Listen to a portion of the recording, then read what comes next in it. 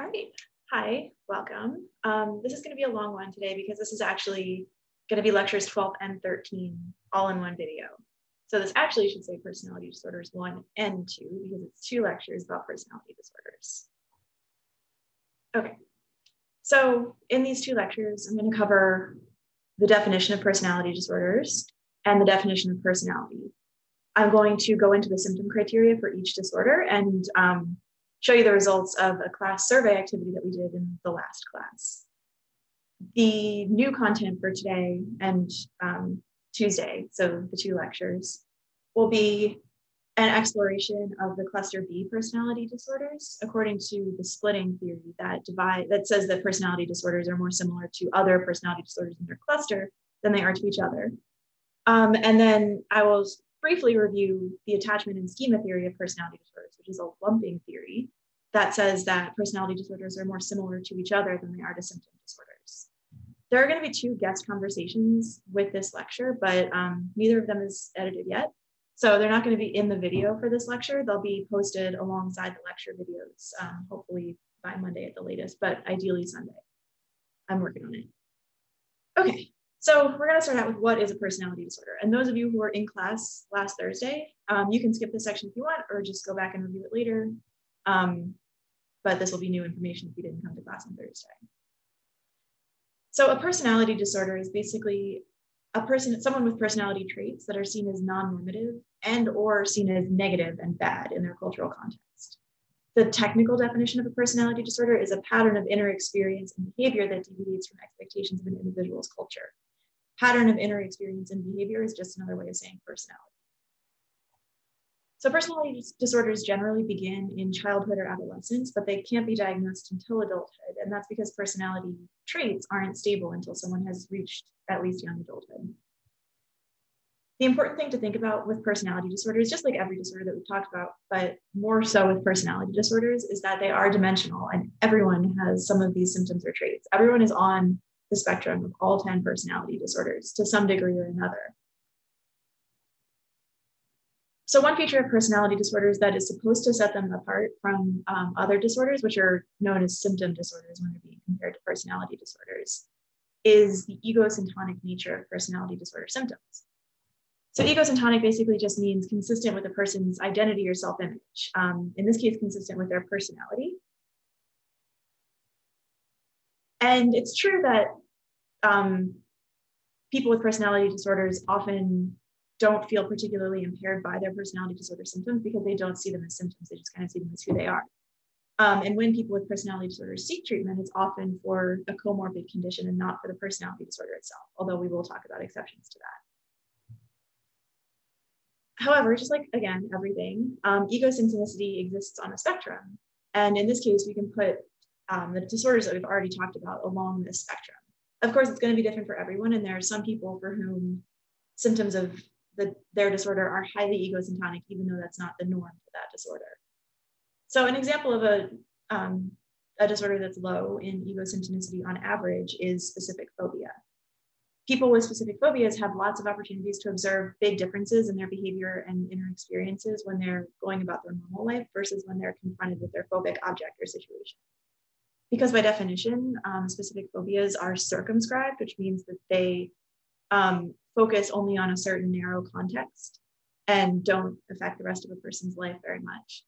They tend to be really ego-dystonic. A person can see a clear distinction between their normal behavior and their behavior when they're having symptoms. Social anxiety disorder may be a little bit closer to the egosyntonic end of the spectrum than specific phobia because social anxiety is closer to a personality trait. It tends to start in adolescence, but usually there are childhood precursors like shyness or even specific or selective mutism. So social anxiety, the tendency to feel anxious in social situations is more like a personality trait, but social anxiety disorder is still a departure from normal functioning. And it's a departure from that individual's normal functioning because they can observe differences in how they act and feel around people that they know really well versus how they act and feel around strangers. So even though it's more pervasive in a person's life, it's still ego-dystonic because people can still see a difference between their normal self and their anxious self. Depression and generalized anxiety disorder start to be closer to the egosyntonic end because both have a longer symptom duration. and both affect mood and cognition across contexts and in many different domains. People with major depressive disorder experience low self-esteem, and having this disorder changes the way that they view themselves. People with generalized anxiety disorder tend to be high in trait level neuroticism. So even before they were fully symptomatic with GAD, they tended to be people who were prone to anxiety, prone to worry, prone to fear. Still though, these are episodic disorders, so they tend to wax and wane. Or in the case of major depressive disorder, in like half of cases, a person will have one episode and never have another episode. So in that regard, they are ego-dystonic because a person with the disorder can look back on how they were before or how they were when they were less symptomatic and contrast that with how they feel and act while they had symptoms. Getting closer to the ego-syntonic end of the spectrum would be something like persistent depressive disorder, which is a chronic mild form of depression that lasts 2 years or longer. So one of the criteria for a personality disorder is that it's pervasive, but persistent depressive disorder is a fairly pervasive form of depression that, again, can make it difficult for a person to distinguish their behavior and feelings with symptoms from their behavior and feelings without symptoms. But according to this breakdown, personality disorders are still the most ego-syntonic because they are very pervasive, they're very long-lasting, they influence everything about how a person sees themselves in the world. So the behaviors that are outgrowths of the way that someone sees themselves in the world that hasn't changed since adolescence and that they identify as part of their personality feels ego-syntonic to most people with personality disorders. Okay, so to contrast personality disorders and symptom disorders, and this is kind of a takeaway from the last couple of slides. And again, symptom disorders are all the other disorders that we've talked about so far. Personality disorders are the 10 disorders that we're going to talk about in this lecture. So by definition, personality disorders are supposed to start early in life. They're trait-like, early emerging, and pervasive. So again, they start early in life and they influence behavior in a range of contexts. They're not context dependent. They're stable. So people with personality disorders have these traits early on and they keep having them until they're older and throughout their lives. They don't tend to get worse or wax and wane like symptom disorders. Personality disorders are thought to be ego-syntonic, although this is not like a clear black and white distinction. And personality disorders are more or less ego-syntonic for different individuals. And then lastly, personality disorders involve chronically impaired interpersonal functioning. So to contrast this with symptom disorders, well, symptom disorders do often start early in life. So anxiety typically has an onset in childhood. A majority of anxious adults were anxious kids. A disorder like schizophrenia, even though psychosis doesn't have childhood onset, prodromal schizophrenia can begin in adolescence. And even before the first prodromal symptoms emerge, there's evidence that kids who will go on to develop schizophrenia have differences in cognitive development that they're essentially born with. So while symptom disorders don't have to start early in life, they often do. Personality disorders are trait-like based on differences in personality. Well, neuroticism is a personality trait that's a risk factor for most personality disorders, as well as most symptom disorders.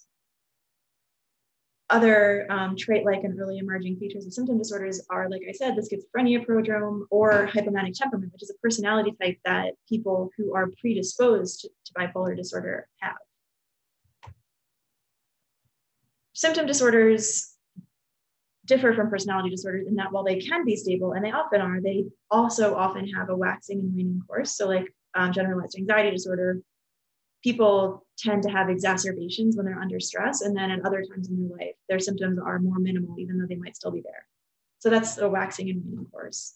Symptom disorders can also have a progressive course. So severe mental illness like bipolar disorder and schizophrenia, the longer it goes untreated, the worse the symptoms tend to become. That's not true of personality disorders either. So personality disorders, unlike symptom disorders, don't wax and wane, and they don't get worse over time. Symptom disorders, like we said, or like I just said, can be ego-syntonic or ego-dystonic, but I would argue so can personality disorders sometimes. So I don't think that's a huge difference. To me, the biggest difference is that interpersonal functioning impairment is core to personality disorders, and it really is distinct from symptom disorders. Interpersonal impairment is not a diagnostic criteria for any symptom disorder. although it can be present because of the symptoms. That being said, when it's present because of the symptoms, that implies that when the symptoms aren't there, the impairment isn't there. Whereas for personality disorders, interpersonal relationships are impaired all the time. Also, the impairment of interpersonal functioning is pervasive across different relationship types, whereas in symptom disorders, if there is any level of interpersonal impairment, like for example, in social anxiety disorder, it's not pervasive. It applies only to strangers or unfamiliar people and not to the patient's friends and family, for example. An example of how interpersonal functioning might be impaired specifically when symptoms are present is the stress generation hypothesis of major depressive disorder. This theory is that when people are currently depressed, they engage in patterns of thinking and behavior that can lead to more stress in their lives, including interpersonal stress. There's not a lot of evidence that people with depression are like this when they're not symptomatic. It seems to be really specific to having the symptoms of depression. On the other hand, people with personality disorders, their interpersonal functioning is just impaired across the board. So their behavior tends to alienate or upset the other people in their lives. And they also often have a hard time relating to the people in their lives. They might get frustrated that other people don't live up to their expectations, or that other people's behavior violates their strongly held beliefs. When people with personality disorders seek treatment, it's often because their loved ones or their family members are upset and distressed by their symptoms, more so than the patient with the personality disorder themselves. So personality disorders start early in life and they involve pervasive patterns of behavior. They do tend to be stable over time, but the main difference from symptom disorders is impaired interpersonal functioning. It's important to remember, as we talk about these disorders, that people with personality disorders aren't bad people. They don't have bad or damaged personalities. What they have is maladaptive and interfering patterns of thought and behavior and emotion, which is exactly the same as every disorder that we've talked about. So in the anxiety disorders lecture, I focused a lot on how people's interpretation of the world and their place in it can influence avoidant behavior and anxious feelings. That process is also happening in personality disorders. The difference is that they're more stable and pervasive and they involve more interpersonal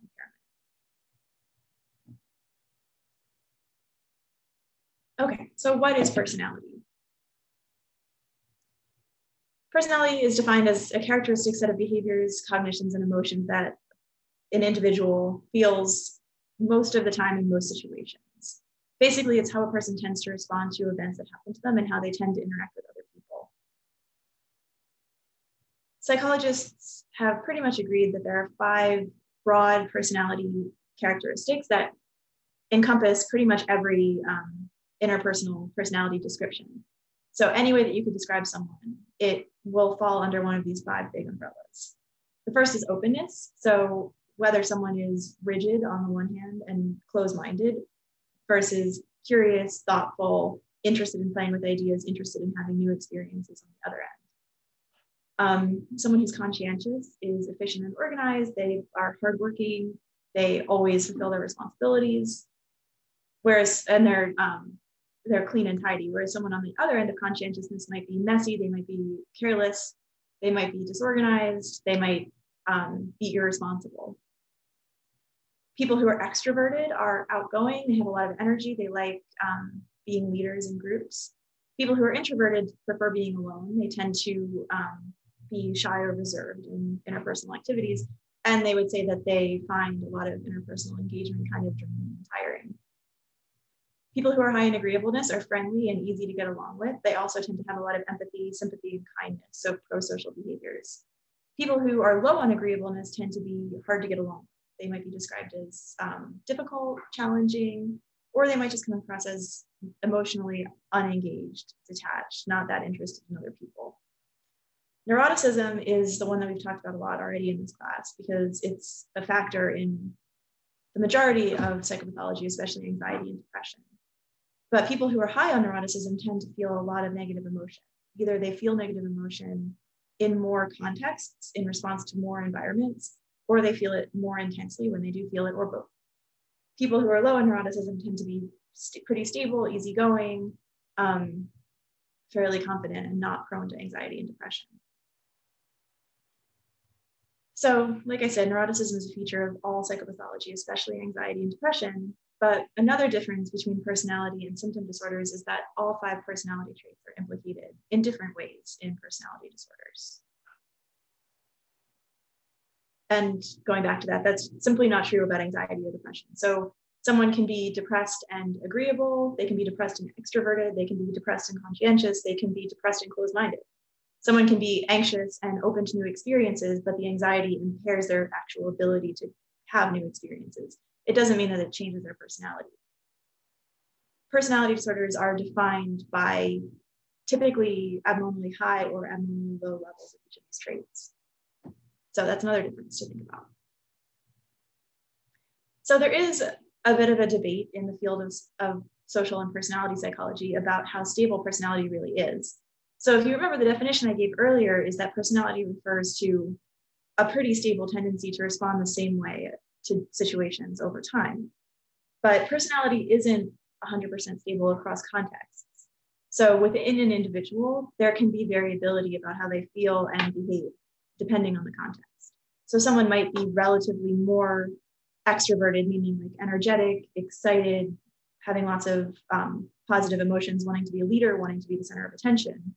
Someone can be a lot like that with their family and friends who they're close to, but they might be more on the reserved, introverted end of the spectrum when they're with their work colleagues. And in extreme cases, there are environments that could elicit highly introverted, highly neurotic, highly disagreeable, highly conscientious behavior in almost anyone. So for example, people who are in prison and trying to get out on good behavior, that environment would make everyone act more conscientious, more agreeable. But there's question as to whether it actually changes how people feel. We do know that there are changes in personality over time. So one way that personality changes is called maturation, which is within an individual, changes in the mean level of personality traits over time. And maturation tends to look the same for everyone. So basically everyone tends to get more conscientious and more agreeable with age. There's some evidence too that people might get less open to new experiences with age. These changes are, they're intra-individual changes, which means that they're a change in an individual's mean level of a personality trait. But there tends to be inter-individual stability, which means that if someone was really high in conscientiousness compared to their peers when they were 16, they would stay high in conscientiousness compared to their peers as they and their peers age, even though all of them are getting more conscientious with age. Another way that personality can change over time is cohort effects. So there are generational changes in what can be seen as like the average personality, and that has to do with the influence of the environment on personality. So different environments reward different personality traits, and people are capable to some extent of changing their personalities or playing up certain traits that are beneficial. So broad environmental factors that influence a whole generation can also change average level personality. Okay, so now we are going to get into personality psychopathology.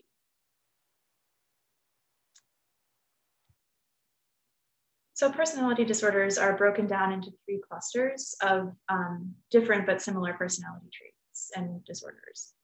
So cluster A is known as the odd or unusual personality cluster. Cluster B is the dramatic erratic cluster, and cluster C is the anxious avoiding cluster. And one approach to understanding personality disorders is what's known as the splitting approach.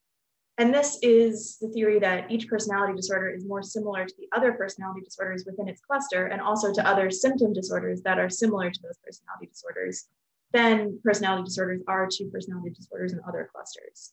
So according to this way of understanding personality disorders, you can think of cluster A personality disorders as being on the psychotic spectrum. And we talked about this a little bit in the psychosis lecture, and we'll review it again today. You can think of cluster C personality disorders as being on the anxiety spectrum, and we'll go over that later in this lecture. And then lastly, cluster B personality disorders, they are more similar to each other than they are to other personality disorders according to this model, but there's no group of symptom disorders that really matches this cluster of personality disorders. But according to the splitting approach, what ties all the cluster B personality disorders together and makes them similar is that they all involve deficits in emotion regulation. And that's going to be the focus of the next part of this lecture. The lumping approach to studying personality disorders suggests that all personality disorders are more similar to other personality disorders than they are to symptom disorders, because personality disorders involve disordered attachment. And that will be covered at the end of this lecture. So I guess technically lecture 13. Okay, So the next series of slides are going to describe the DSM diagnostic criteria of each personality disorder. I don't usually do this, but with personality disorders, these are basically just descriptions of a type of person. And it's often the best way to kind of understand what these personality disorders look like. Another good way of understanding is to try to find examples or prototypes of people who have these personality traits, which is the activity that we're going to be doing in the next class. Okay, so on the 10 slides that describe personality disorders, there's going to be just an overall description here in this blue box. And this description is the basic personality, but what's being described here isn't necessarily disordered. Someone can be like this and not have any impairment, not have any problems with interpersonal functioning. So the individual symptoms, of which someone needs either 4 or 5 to meet criteria for a personality disorder, are what cause the impairment that's inherent to this being a disorder. What's in the blue is just a personality type. So when someone with a pervasive pattern of detachment from social relationships and limited emotional expression, which is present even when they're interacting with people that they know really well, so it's not just because of anxiety or unfamiliarity. When someone like this really doesn't even want close relationships at all, doesn't feel like a part of a family or care to be, when they almost always choose solitary activities over activities with peers, when they have little or no interest in sex with other people, when they take pleasure in very few activities or don't really have any hobbies. So just someone who doesn't have a lot of like positive emotion, positive affect, enjoyment of things. Someone who doesn't have any close friends, except sometimes they have friends who are their relatives. Someone who's really indifferent to other people's praise or criticism, just really doesn't care what other people think about them, or experiences and expresses emotional coldness, detachment, or a flat affect. So someone like this would be totally comfortable with being alone all their life. They would feel really emotionally detached and cold, even towards their family members. They wouldn't really be interested in, but maybe not even really able to establish close friendships. They're not interested in other people, even as sources of sex. In addition to this asociality, so the lack of interest in social relationships, they also experience anhedonia. So they don't really have hobbies or things that they enjoy. Things in their life don't necessarily bring them a lot of pleasure. They also might experience flattened affect or affective flattening. So a lack of emotional experience and a lack of emotional expression, in addition to a lack of interest in social relationships. So as I said before, the 3 cluster A disorders are on the psychosis spectrum. And really each of them reflects attenuated or even subclinical psychotic symptoms. So schizoid personality disorder involves attenuated negative symptoms. So asociality, a lack of interest in social relationships, anhedonia, a lack of emotional range, and affect flattening, so a lack of emotional expression. All of those are negative symptoms of schizophrenia. When they're present in a stable, chronic way, beginning in someone's early adulthood and not getting worse over time, that's schizoid personality disorder. So paranoid personality disorder, the basic personality involves someone who's consistently distrustful and suspicious of other people and thinks that they have bad intentions, that they're out to hurt the person. When someone who has this sort of distrustful personality type has following impairments, they would have paranoid personality disorder. So when someone like this suspects without having any evidence that people are exploiting, harming, or lying to them, so someone who's just really suspicious, but without any clear reason for being suspicious. When they're very suspicious of the loyalty of people close to them, so they think that even their friends can't be trusted, again, without any evidence. When they have a hard time confiding in other people because they don't trust them not to use that information against them. When they read hidden or threatening messages and meanings into relatively benign contexts. So like if someone at work were to say like, hey, your outfit looks good today, what they might read into that is that person saying like, most of the time you look terrible. When they persistently hold grudges and have a hard time forgiving others for slights, and often these slights are perceived like the example I just gave. So they might not even be holding grudges for quote unquote real reasons. They perceive attacks on their character or reputation really easily.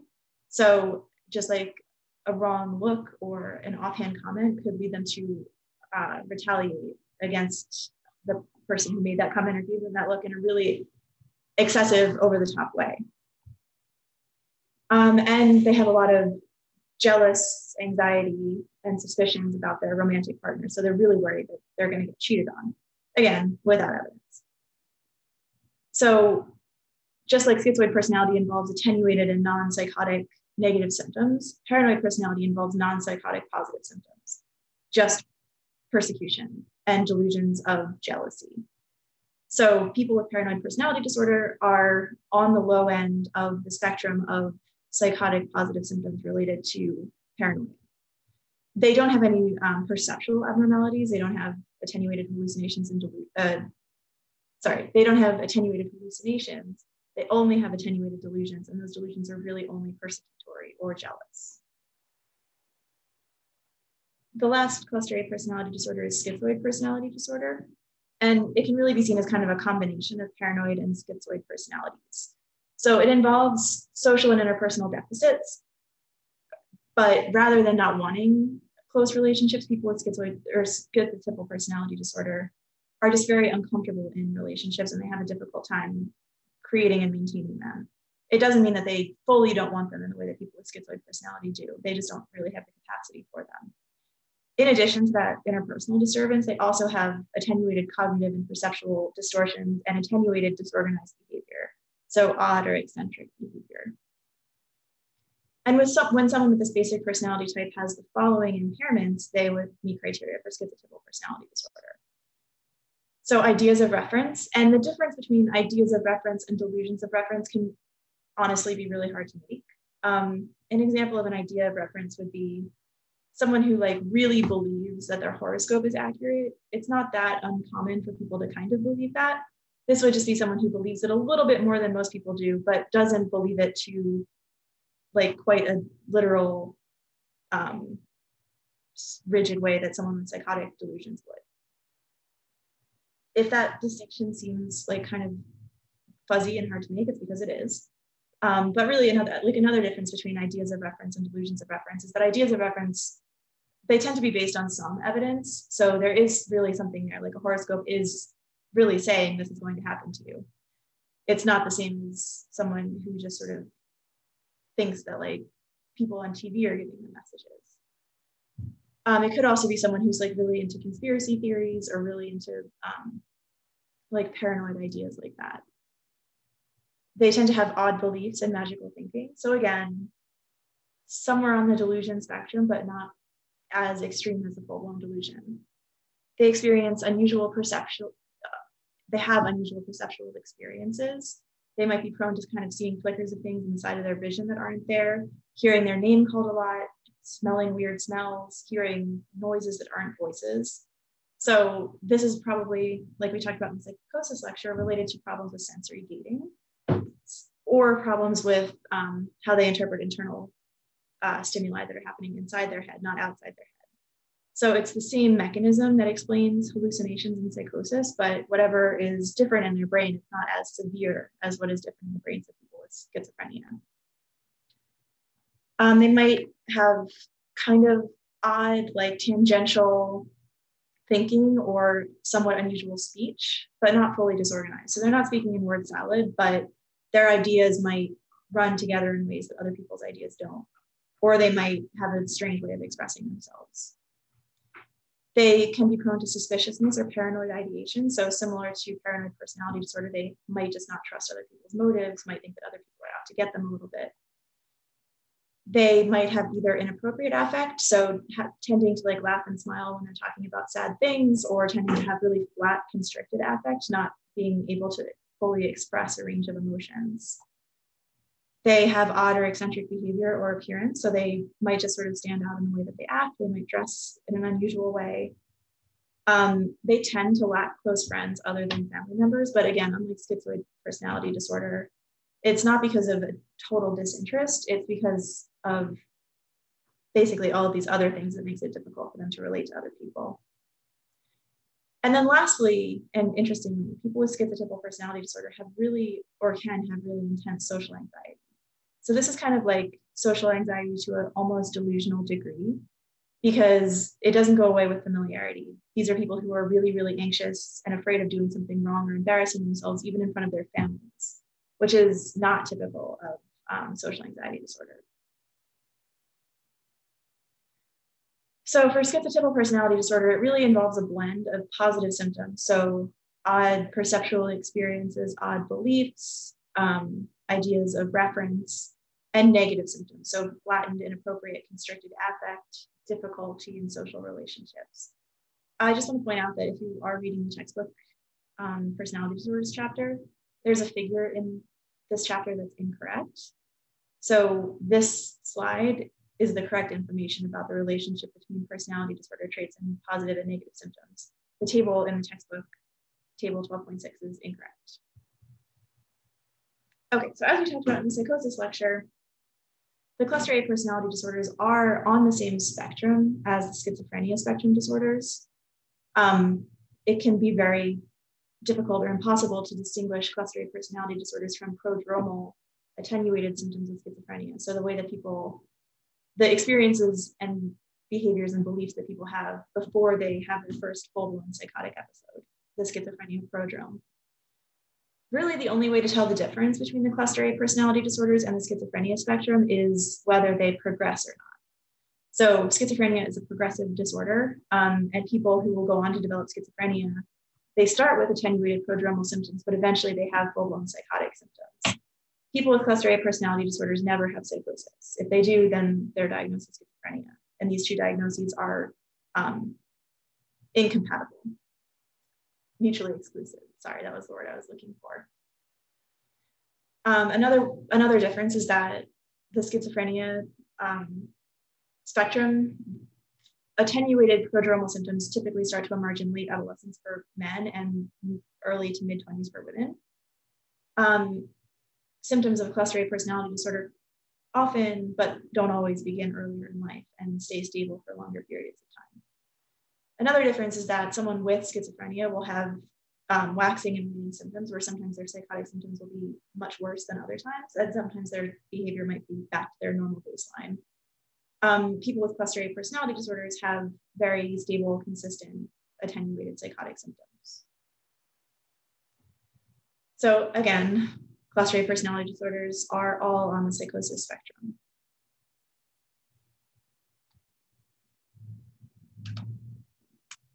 Okay, so now I'm going to go over some of the symptoms or the 4 cluster B personality disorders and their symptoms. So histrionic personality disorder describes someone who has a pervasive pattern of excessive emotionality, so excessive displays of emotion and attention-seeking behavior. People with histrionic personality disorder might feel like physically uncomfortable not being the center of attention. So kind of the opposite of an introvert in that way. Their interactions with other people are inappropriately seductive, or their behavior is really provocative in some other way. So they might try to say really extreme things or pick fights or say really inappropriate, like insulting comments to people just to get attention. They display rapidly shifting and shallow expressions of emotion. So their emotional expression is, I don't want to say fake, but it's not necessarily reflective of how they're actually feeling. They are just using emotional displays, again, for attention or for social interactive purposes, but their emotional expression doesn't match their emotional experiences. They may consistently use their appearance, so their hair and makeup or their style of dress to draw attention to themselves. They might also use possessions like clothes or cars. They might have an odd way of speaking that's very exaggerated. So like lots of hyperbole, lots of exaggeration, very like concrete and black and white. So like my day was the worst day of my life. It was completely terrible. It was awful, but they wouldn't really give you any details about why that was true. So they speak in exaggerated generalities, but don't give a lot of detail. People like this might be very theatrical. They might like act in a really dramatic way, or they might tell stories that kind of have them at the center that like describe a lot of drama in their lives. In addition to being rapidly shifting and shallow, so not reflecting how they really feel, their emotions might be very exaggerated and theatrical. Histrionic people might be kind of suggestible, so their mind is sort of easy to change. They're very influenced by the people around them. They might be really prone to like fads, or they might be easy to convince to do something. And they tend to consider relationships to be more intimate than they really are. So that might mean that they tell other people sort of inappropriately intimate things, or they expect other people to feel closer to them than they really do. And for these personality disorders, I'm going to talk a little bit about the prototypes of each of them that I chose, because this is related to the activity that I'm hoping you'll do, and it, again, can be a good way to understand personality disorders. So for histrionic personality disorder, for reasons that we'll talk about in a couple slides, I wanted to choose a man, because this is a disorder that is stereotypically associated with women. So if you've ever seen the show Schitt's Creek, it's about a really wealthy family that loses their money and has to move into a motel in a small town. And they all have a very theatrical and exaggerated way of presenting themselves. They all have their own sort of unusual, exaggerated way of speaking. They all engage in shallow and rapidly shifting displays of emotions. They all act in really provocative and often sexually seductive ways. So this is just one character from that show, but an example of someone who acts like this. The next cluster B personality disorder is narcissism, which involves a pervasive pattern of grandiosity, either in someone's actual behavior or just in their fantasy life, combined with a strong need for admiration and a lack of empathy for other people.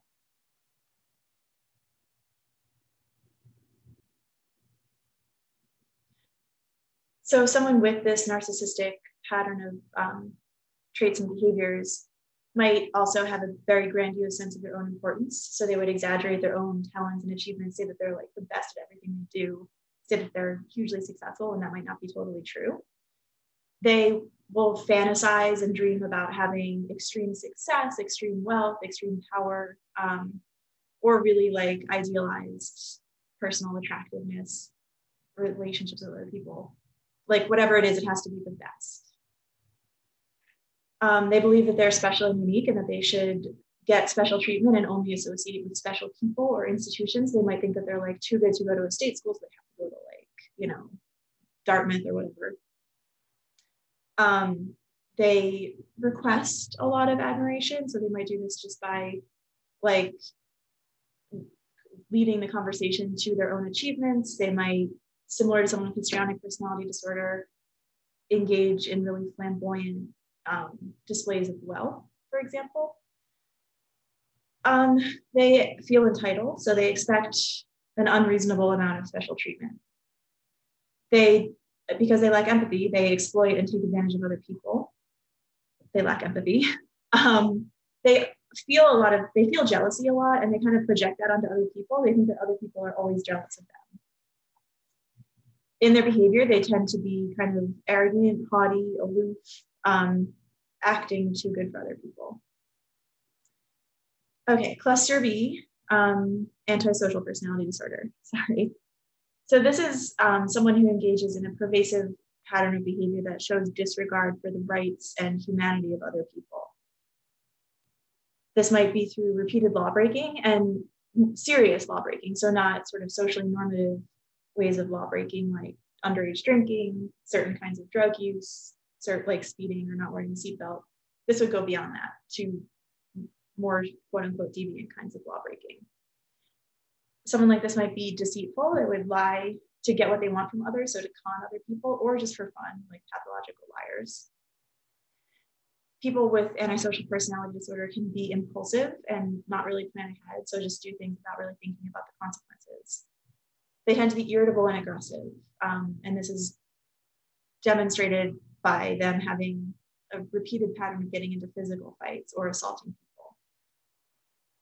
They tend to act with a reckless disregard for safety, including the safety of other people, because again, this is a pattern of disregard for the rights of others. They tend to be irresponsible. They have a hard time like paying the bills, paying the rent, paying their debts. They have a hard time holding a job. And they tend to lack remorse or not realize that they've hurt other people, try to rationalize it. Or they might be indifferent. So an example of this, just wanted to play a clip from a song by Rustin Kelly that is from the perspective of someone with a lot of antisocial traits and behaviors.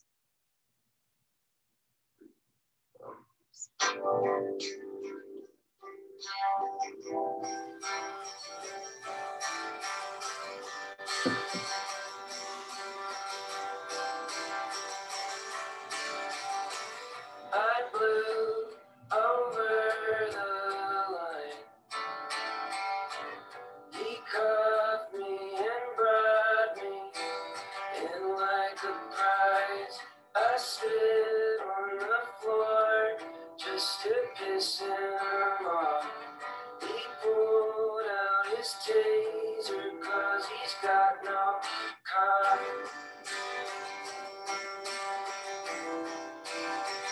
Fucking cops.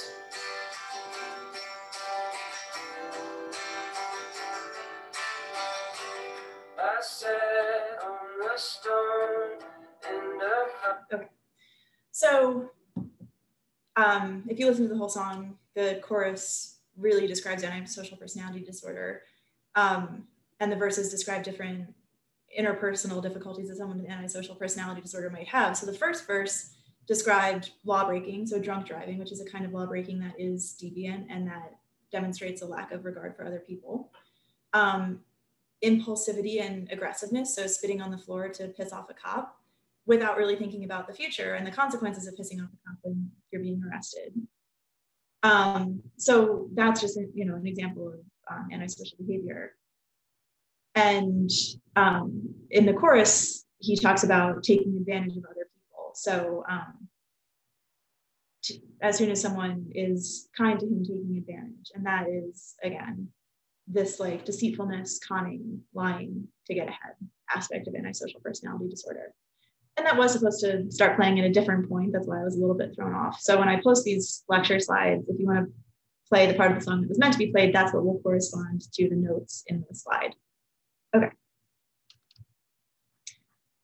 Okay, so for borderline personality disorder, this is one of the most well-known and also most heavily stigmatized personality disorders. So a lot of people have heard of borderline personality disorder, but might not know exactly what it involves. It involves a pervasive pattern of instability in interpersonal relationships, instability in self-image and self-esteem, and instability in affect, so dysregulated emotion, with marked impulsivity. So someone with borderline personality disorder, one of the most common hallmark features is efforts to avoid abandonment. So fear of being abandoned, fear of losing close relationships, and really extreme and inappropriate behaviors when they think that they're going to be abandoned in order to try to save the relationship. A pattern of unstable and intense interpersonal relationships, so having a lot of relationship drama in life, lots of on again, off again relationships, lots of very intense but very short-term relationships. Extremes of idealization and devaluation is also called splitting. And it refers to sometimes people with borderline personality disorder will think that the people in their lives are the best and can do no wrong. They put them on a pedestal, and then sometimes they feel the opposite way, and their feelings can flip back and forth in sort of unpredictable and uncontrollable ways. People with borderline personality disorder related to this actually experience identity disturbance. So they have an unstable sense of who they are as a person, or really unstable self-esteem.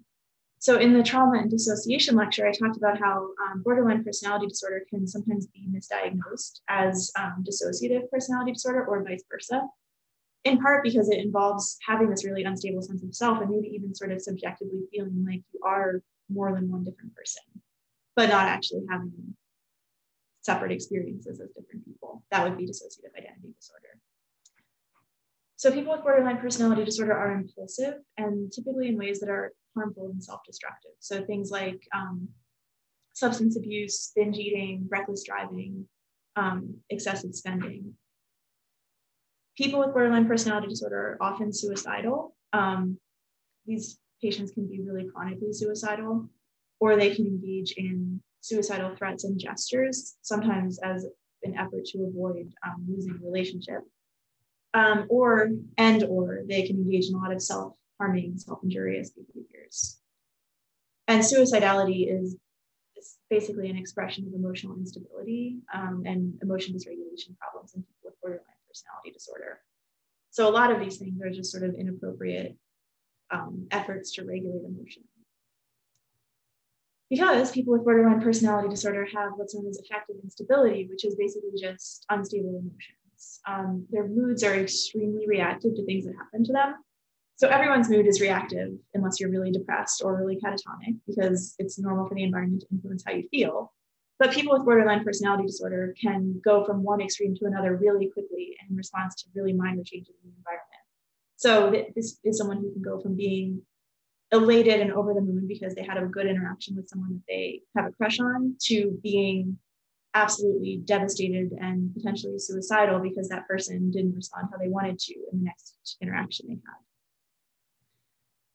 So unlike manic and depressive episodes, which have to last 1 week and 2 weeks respectively, the extreme moods in borderline personality disorder tend to be really short-lived, usually lasting a couple hours, but not more than a couple days. People with borderline personality disorder can feel constantly empty. They sort of feel like there's this void inside of them, this like lack of a sense of self that they have to fill with relationships or with exciting, impulsive activities. And then lastly, people with borderline personality disorder have also, in addition to intense like sadness and low self-esteem and fear and anxiety and happiness, they also have intense anger. And the relationship between irritability and anger in borderline personality disorder is so specific that it's actually separated from just affective instability overall. So there's really a special relationship with anger. And then lastly, people with borderline personality disorder might be prone to dissociation or mild paranoia when under stress.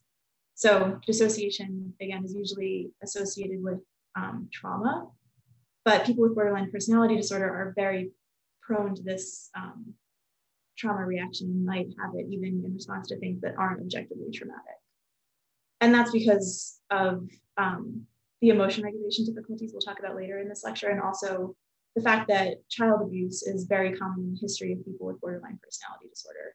So as we talked about in the trauma and dissociation lecture, dissociation can become a conditioned response to a range of stimuli that were associated with real trauma early in life. So this could explain some of the dissociation that happens in borderline personality. So the prototypical example of borderline personality that I wanted to share with you is the song Habits by Tove Lo. I think that's how you pronounce her name. I've actually never said it out loud. But basically, this is a song that describes impulsive and self-destructive behavior. It's implied that it's part of a pattern of unstable and intense interpersonal relationships. It discusses chronic feelings of emptiness, and it talks about fear of abandonment.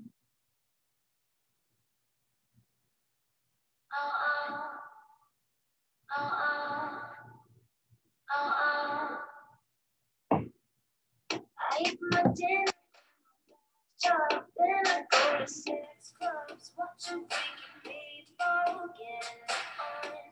It doesn't make me nervous, if anything, I'm restless. Yeah, I've been around and I've seen it all. I get home, I got the munchies, binge on all my Twinkies, throw up in the tub, and I go to sleep.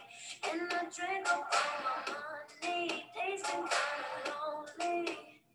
You're gone and I gotta stay high all the time to keep you off my mind. Okay, so again, the behaviors that are described here aren't necessarily, there's nothing wrong with any of it, unless it's someone's only go-to response to instability in their personal relationships. That's what's really symptomatic of borderline personality disorder. This feeling of being empty and not knowing what to do with yourself when you're separated from the person that you might be in an unstable relationship with, and using a lot of reckless and potentially dangerous behaviors to try to regulate that feeling of emptiness and regulate your emotions in response to abandonment. Okay, so we talked about this a little bit in class, and I actually collected some data from you to actually sort of prove this point. But the symptoms of cluster B personality disorders are gendered. This is just a fact. It's known that there is gender bias in the description and diagnosis of personality disorders, especially cluster B. And the symptoms of cluster B personality disorders are really closely tied to male and female, respectively, gender roles. So gender roles are just behaviors or physical traits or aspects of physical appearance that are normatively linked to a society's idea of masculinity or femininity. And in the lecture slides, you can click this link to take a test of your alignment with masculine and feminine gender roles. Regardless of your gender identity, people have a range of alignment with both masculine and feminine gender roles. So one example of how there are gender differences in cluster B personality disorders is the prevalence of antisocial and borderline personality disorder diagnoses in clinic populations. So 80% of people in clinical populations who are diagnosed with antisocial personality disorder are men, and 80% of people diagnosed with borderline personality disorder are women. So this isn't to say that it's not true that mostly women have borderline and mostly men have antisocial. The point, though, is that these disorders are actually more similar than they are different, but it seems very likely that borderline personality symptoms are a gendered way of expressing the same affect and emotion dysregulation that men are in our society conditioned to express through interpersonal violence and aggression. Women are conditioned to express it through a desire for interpersonal closeness in relationships, anger, irritability, emotional instability, and self-harm. So as an example of this, of how the cluster B personality traits are gendered, I asked you guys to vote on each of the 33 cluster B personality traits and rate them on a scale where 1 is the trait is very masculine, so very stereotypically linked to masculine gender roles in our society. 4 is neutral, so neither linked to female or male gender roles, and 7 is very feminine. And the hypothesis that I had in collecting this data from you was that the traits that are diagnostic of narcissistic personality disorder and antisocial personality disorder will on average be seen as more masculine, and traits linked to histrionic personality disorder and borderline personality disorder will be seen as more feminine. So let's see what the data said. Okay, so these are the most feminine cluster B traits that you guys rated. So on average, any trait that was rated significantly higher than a 4 was a feminine trait, and any trait that was rated significantly lower than a 4 was a male trait. If something was close to 4, that was a trait that most people considered relatively neutral. So the most female trait that you guys thought was a symptom of histrionic personality disorder, considering relationships more intimate or serious than they really are. The other traits that you thought were linked to feminine gender roles were self-esteem being up and down, trying on lots of identities and personas. That's also histrionic PD. Using physical appearance to get attention, histrionic PD. Theatrical and exaggerated displays of emotion, histrionic PD. Always being jealous of other people or thinking other people are jealous of them. This is actually narcissistic personality disorder. Asking for or demanding praise and compliments, also narcissistic personality disorder, although in histrionic personality disorder, people are asking for or demanding attention. It's not necessarily that different. Dramatic, exaggerated, and vague conversation, histrionic, and being terrified of being abandoned, acting out, and becoming upset when they think they might be abandoned. That's a trait of borderline PD. So the traits that you guys thought were the most masculine was being irritable and aggressive and getting into lots of physical fights. That is a trait of antisocial personality disorder. And that's really the reason why women tend not to be diagnosed with this, because in our society, women are conditioned from a really early age to not be aggressive and not be violent, and men are conditioned to be more aggressive. So theoretically, someone who's having the same emotional experience of intense, hard to control anger and irritability, if they are conditioned to follow male gender roles, they would be more likely to act on it with violence against other people. If they're conditioned to follow female gender roles, they would have the same level of anger and emotional instability, but they would be more likely to turn it against themselves. Or to engage in what's known as relational aggression, which is aggressive behavior that's not physical. It's basically using words to hurt other people. And people with borderline personality disorder do that a lot. That's why their relationships are unstable. Okay, so the next trait that you thought was the most masculine was very intense, hard to control anger. And that's a characteristic of both borderline and antisocial personality disorders. Repeated law breaking and rule breaking, also antisocial. Thinking really highly of yourself, bragging about or exaggerating your talents and achievements, that's narcissism.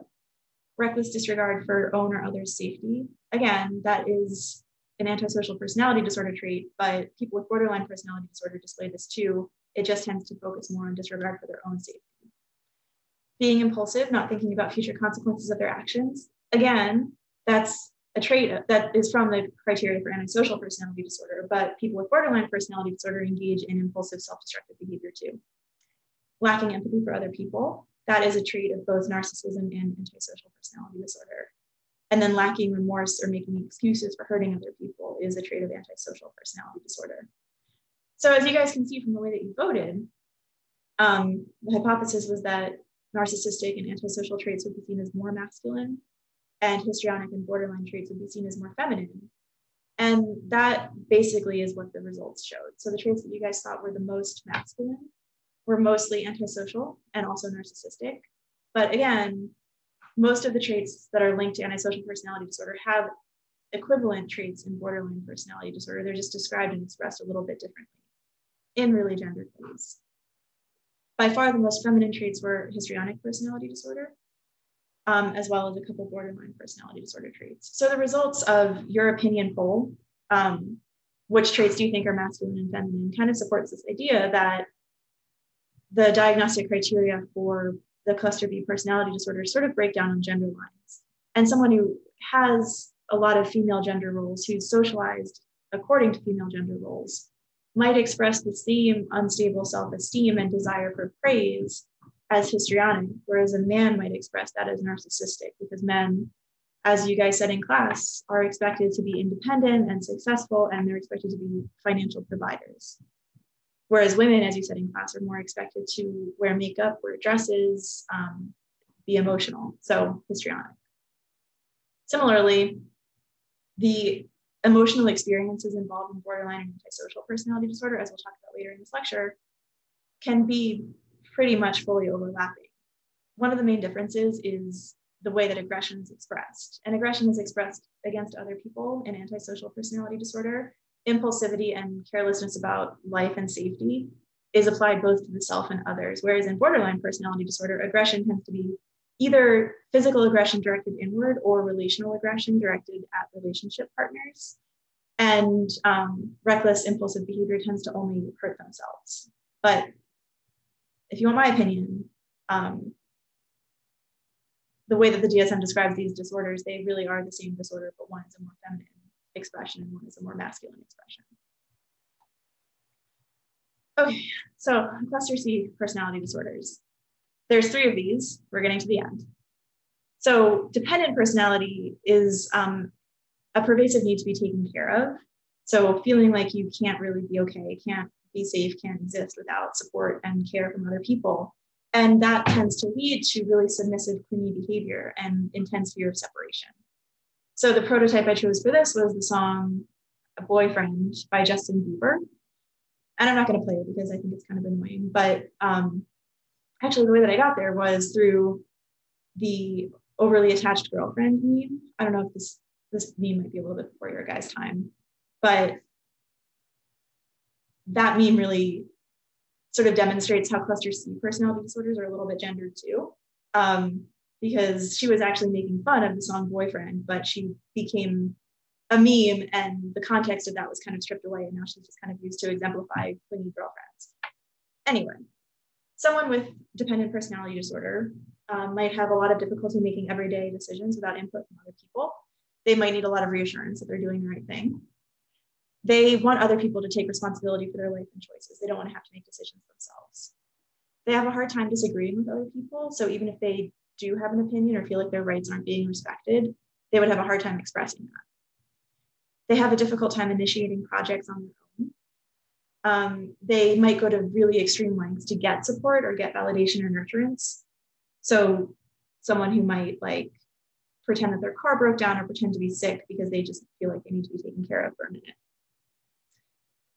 When alone, they would feel really anxious and helpless, again, because they have this belief that they can't make decisions, can't take responsibility, can't do things on their own. They tend to be serial monogamists, so they will go from one serious relationship to another because they have this fear of being on their own. And again, they have an extreme fear of abandonment, really don't want to have to take care of themselves, don't want to be left alone. Okay, so cluster C avoidant personality. This is a pervasive pattern of social inhibition and feeling inadequate, and also being hypersensitive to rejection or judgment. So someone like this might avoid all responsibilities that involve interpersonal contact. So they might take a job that involves being solitary or working from home, even if it's not the job that they want to do, because they don't want to have to deal with other people at work. Or they might like not want to be the one to drop off their kid at school and have their spouse do it because they don't want to have to talk to the teachers or other parents at school. They might be unwilling to engage in social activities if they're not sure that they'll be liked. If there's any chance that they might be judged or rejected, they just won't do it. Even in intimate relationships, they might act a little bit restrained, and they might be sensitive to or afraid of rejection or ridicule by like their parents, their siblings, their romantic partner, their children. That makes it different and more extreme than social anxiety disorder, where people with social anxiety disorder are usually most comfortable with their family and friends, and they really don't usually have any symptoms of social anxiety disorder in those close relationships. People with avoidant personality disorder have symptoms of social anxiety even in their close relationships.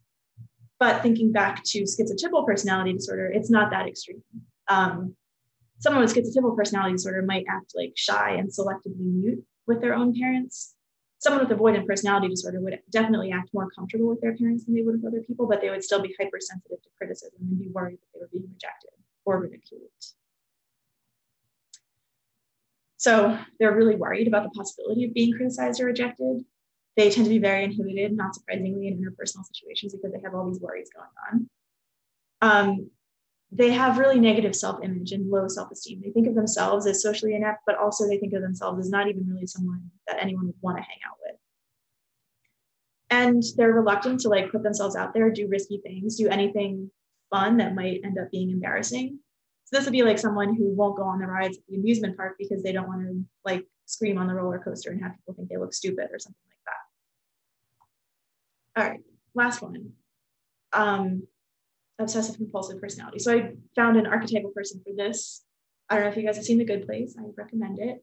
But the character Chidi for sure has obsessive compulsive personality disorder. It's kind of his whole thing, that he's very morally rigid. He has a lot of trouble making decisions because he feels like every decision he makes has to be the right, perfect decision. And he's very preoccupied with ethics and morality. But obsessive compulsive personality is a pervasive preoccupation with orderliness, perfectionism, and control. So self-control, being like really ascetic, not indulging in like overeating or using substances or having like a really perfect diet, having a really perfect like sleep schedule, always drinking the right amount of water, always taking 10,000 steps. Really extreme self-control, but also wanting to control other people. And this comes at the expense of being flexible, being open to new experiences, being efficient. So this is a personality that's basically super high in conscientiousness, very low in openness, and also low in agreeableness, as well as high in neuroticism. People with OCPD are really preoccupied with like small details of activities or the rules or making like to-do lists or organizing things. And this preoccupation comes at the expense of actually enjoying the activities that they're so preoccupied with planning and organizing. Their perfectionism can also make it hard to finish tasks. So the character of Chidi in this show is an ethics professor, but he never finished his dissertation because he just kept writing it and reading it and wanting it to be perfect to the point where it was like extremely long and unreadable. Someone like this might be excessively devoted to work and productivity. So they might be someone who works like 90 hours a week, every day, every week, and neglects their family at home. Or they might be someone who like never takes a vacation from work, never takes a sick day. They might be overly conscientious and inflexible about morality. So this might be someone who insists on always driving the speed limit, even on a highway where other people are going like 20 miles above the speed limit. They would drive 50, even if trucks were passing them and people were honking at them. They might be really preoccupied with ethics. So they might have really like rigid ideas for what makes someone a good person and not want to associate with anyone that they think is a bad person. They often have trouble throwing things away. So just feeling like it's hard to make a decision about what to get rid of because you might need something later. They have a really hard time delegating responsibilities, so they just kind of do everything themselves. This might be someone who insists on doing all the chores in the house because they think that their partner doesn't do them right, but then also gets kind of resentful of their partner for not doing their chores. They tend to be kind of stingy with money, so unwilling to spend money on themselves. Like they might wear the same clothes until they like fall apart. If they have kids, they might be reluctant to spend money to buy them new clothes for the school year or to pay for them to go on field trips or something like that. And they tend to be really rigid and stubborn. Whoops. Okay. So according to the splitting theory of personality disorders, cluster C personality disorders are basically extreme manifestations of anxiety symptom disorders, whereas cluster A personality disorders are mild manifestations of psychotic symptoms. Cluster C personality disorders are extreme manifestations of anxiety. So we talked about this in class, but basically,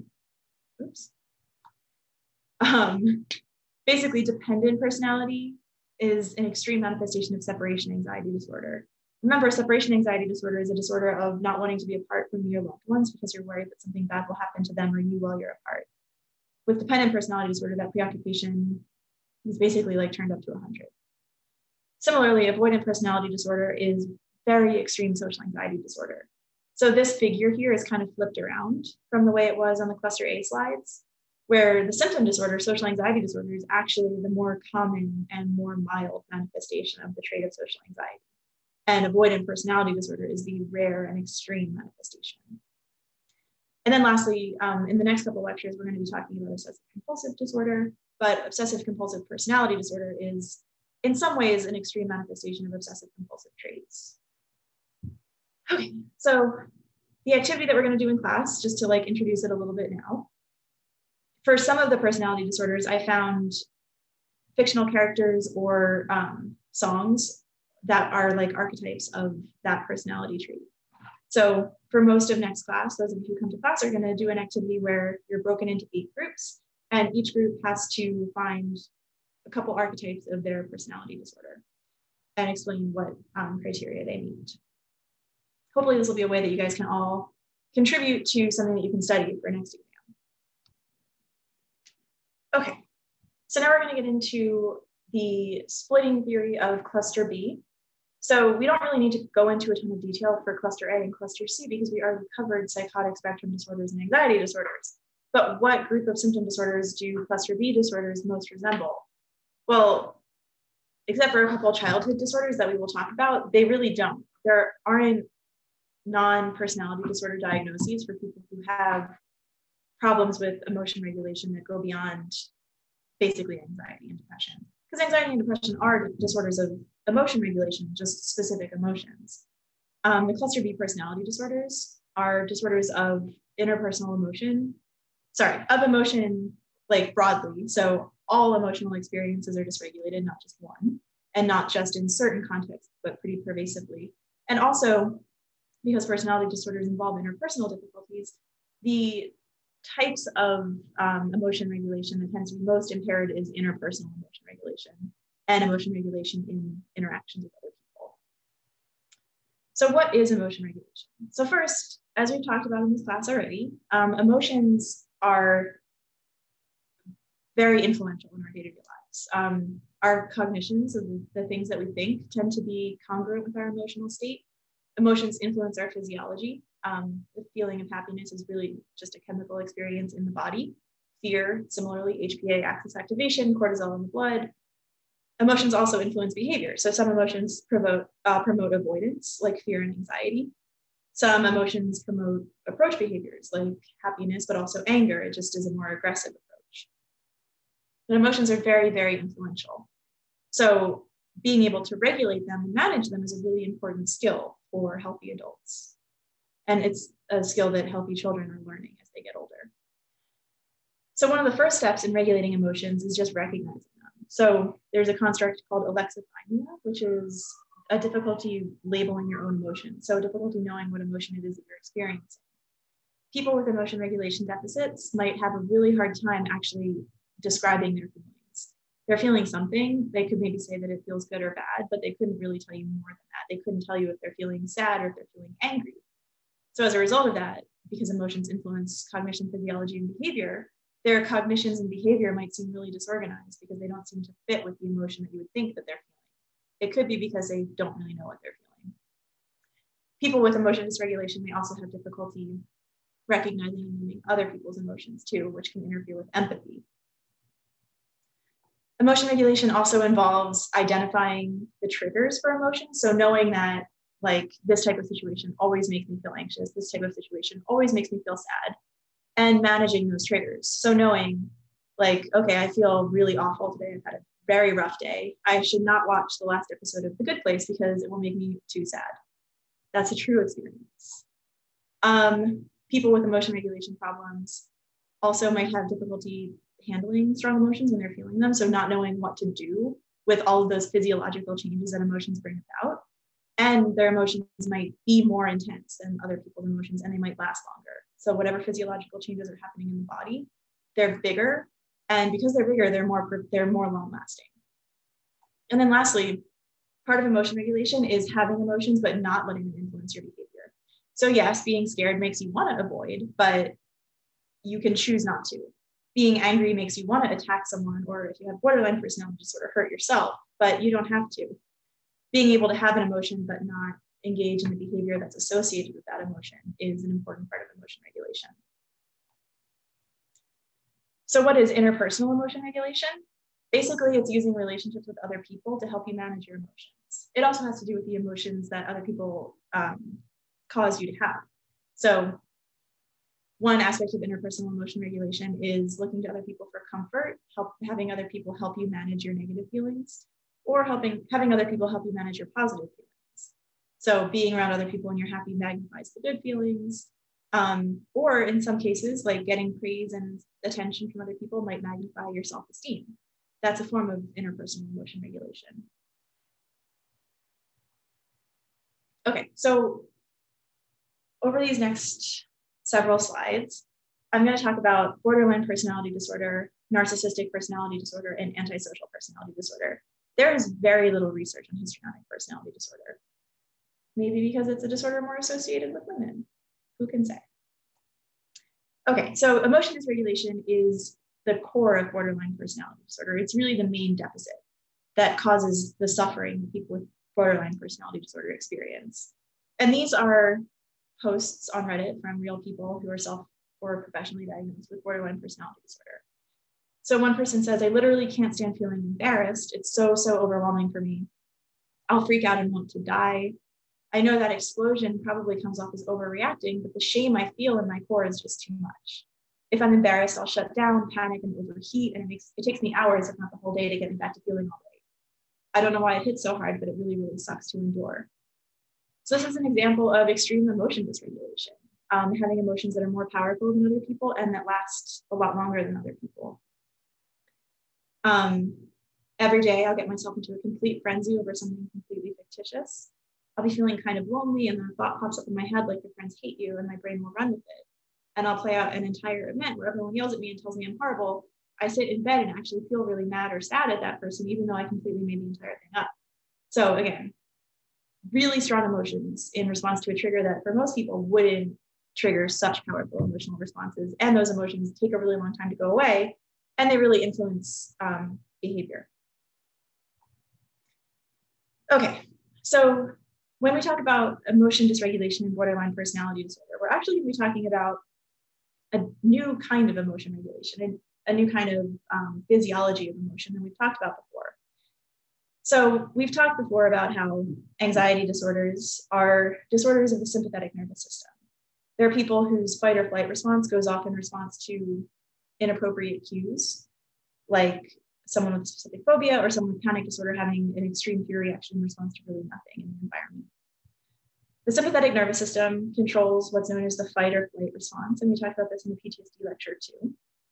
But both of these are behavioral responses to danger, and they are both adaptive and highly conserved because they promoted our ancestors' survival. They're mediated by the parasympathetic nervous system, so when we're threatened, our body reacts by activating the sympathetic nervous system. We start to breathe faster, our heart beats harder, blood goes to our extremities and away from our digestive system, our pupils dilate. We might release our bladders to make it easier to run or fight.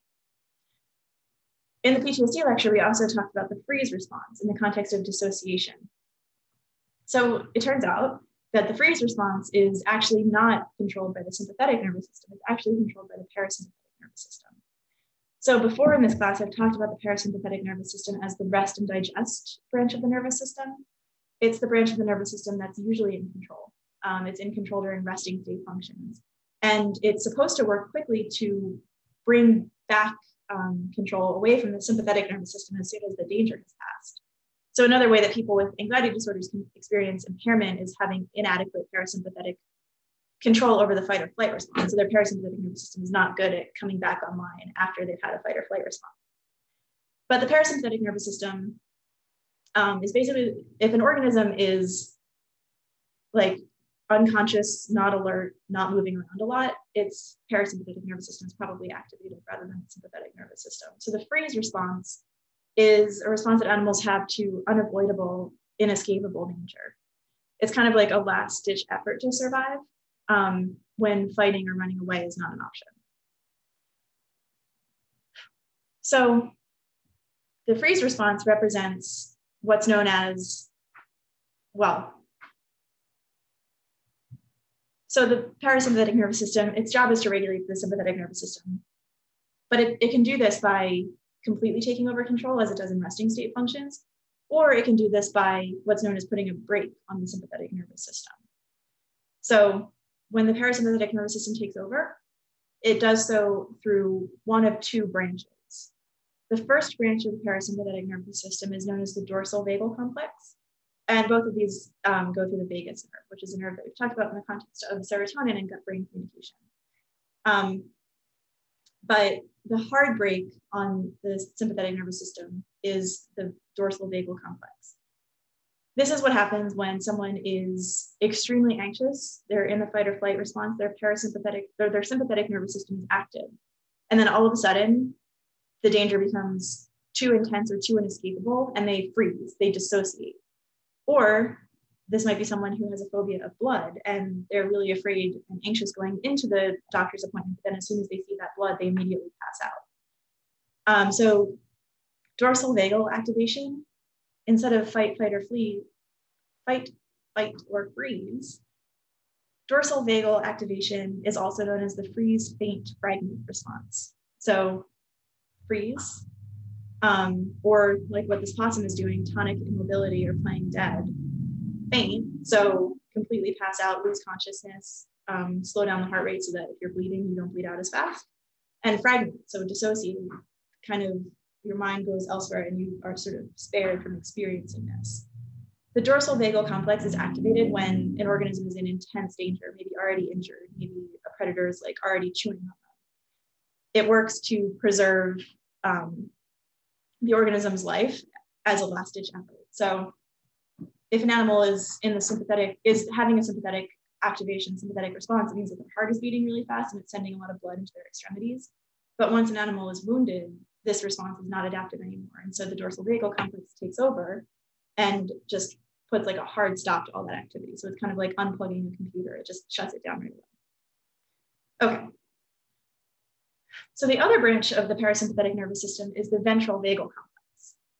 So if using this brake metaphor, if the dorsal vagal complex is like an emergency brake where you just pull it and everything screeches to a halt, the ventral vagal complex is like covering the brake. So it's like when you're driving, your foot is over the brake pedal all the time when you're not accelerating because you're always ready to brake when you have to. But you're not on the brake, you're not riding the brake, you're just ready to brake. That's kind of what the ventral vagal complex does. And basically what this means is that the parasympathetic nervous system, when it's fully activated, usually it's when an organism is completely at rest, when it feels completely safe, when it's totally alone often, or when it's in the company of really safe people, like your own offspring or your own partner. There's a lot of activities that we engage in that require some level of arousal, but not too much arousal. So sometimes the sympathetic nervous system is active, but we're not in full fight or flight. This happens when we're feeling positive stress. So when we're doing a task that's really hard and mentally taxing and really important to us, but we're doing it, we're enjoying ourselves, we're feeling good about our work. Or it can be activated when we're excited. Other times it's activated are, for example, when two members of the same species are playing with each other. When you look at how animals play, it often looks a lot like fighting. And animals are constantly regulating their behavior to really toe the line between playing and fighting, because playing has an adaptive function, but you want to be careful not to flip over into full fight or flight response and start fighting with someone that you're playing with. A human equivalent of this kind of covering the brake activity would be certain types of social interaction. So this is a still from Mean Girls, where Lindsay Lohan's character is in a high stakes social interaction where things are a little bit ambiguous and the threat level is kind of uncertain. So probably what's happening is that she's experiencing a lot of sympathetic nervous system activation, but her ventral vagal complex is simultaneously active to keep her sympathetic arousal high, but not so high that she panics or gets aggressive. So the ventral vagal complex, covering the brake of the sympathetic nervous system, is really important to adaptive functioning in interpersonal contexts, especially sort of high stakes, potentially threatening or really exciting interpersonal contexts.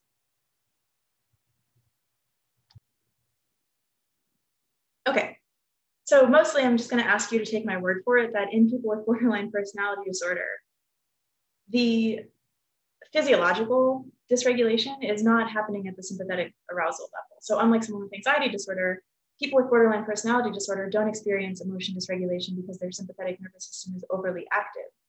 They experience emotional dysregulation because their vasovagal complex, their parasympathetic nervous system, is not active enough. But specifically, it's the vasovagal complex that's not active enough.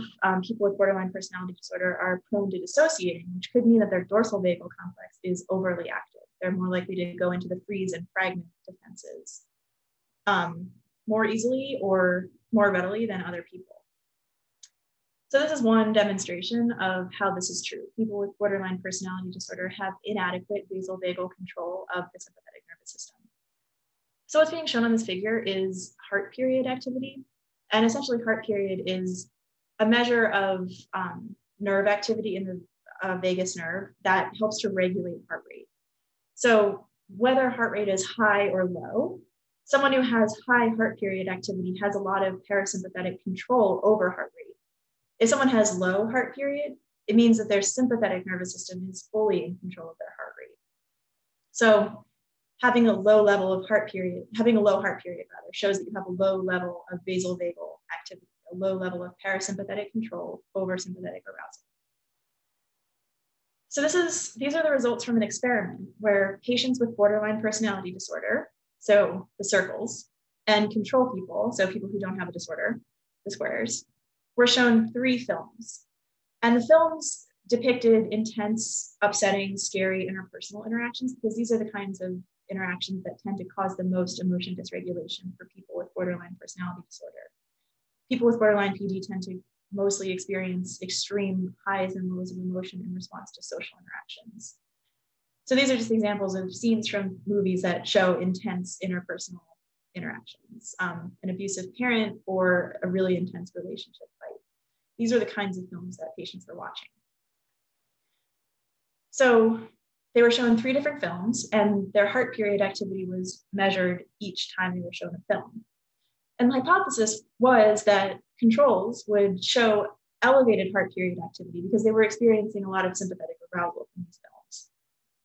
Both borderline patients and controls experienced similar physiological arousal. The films were equally upsetting to both groups. Where they differed, though, is for controls who are watching these upsetting movies, the more they watched these movies, the more heart period activity they had. So the more their parasympathetic nervous system came online and tried to regulate their sympathetic nervous system. For patients, their heart period activity actually went down, which shows that their sympathetic arousal was taking over.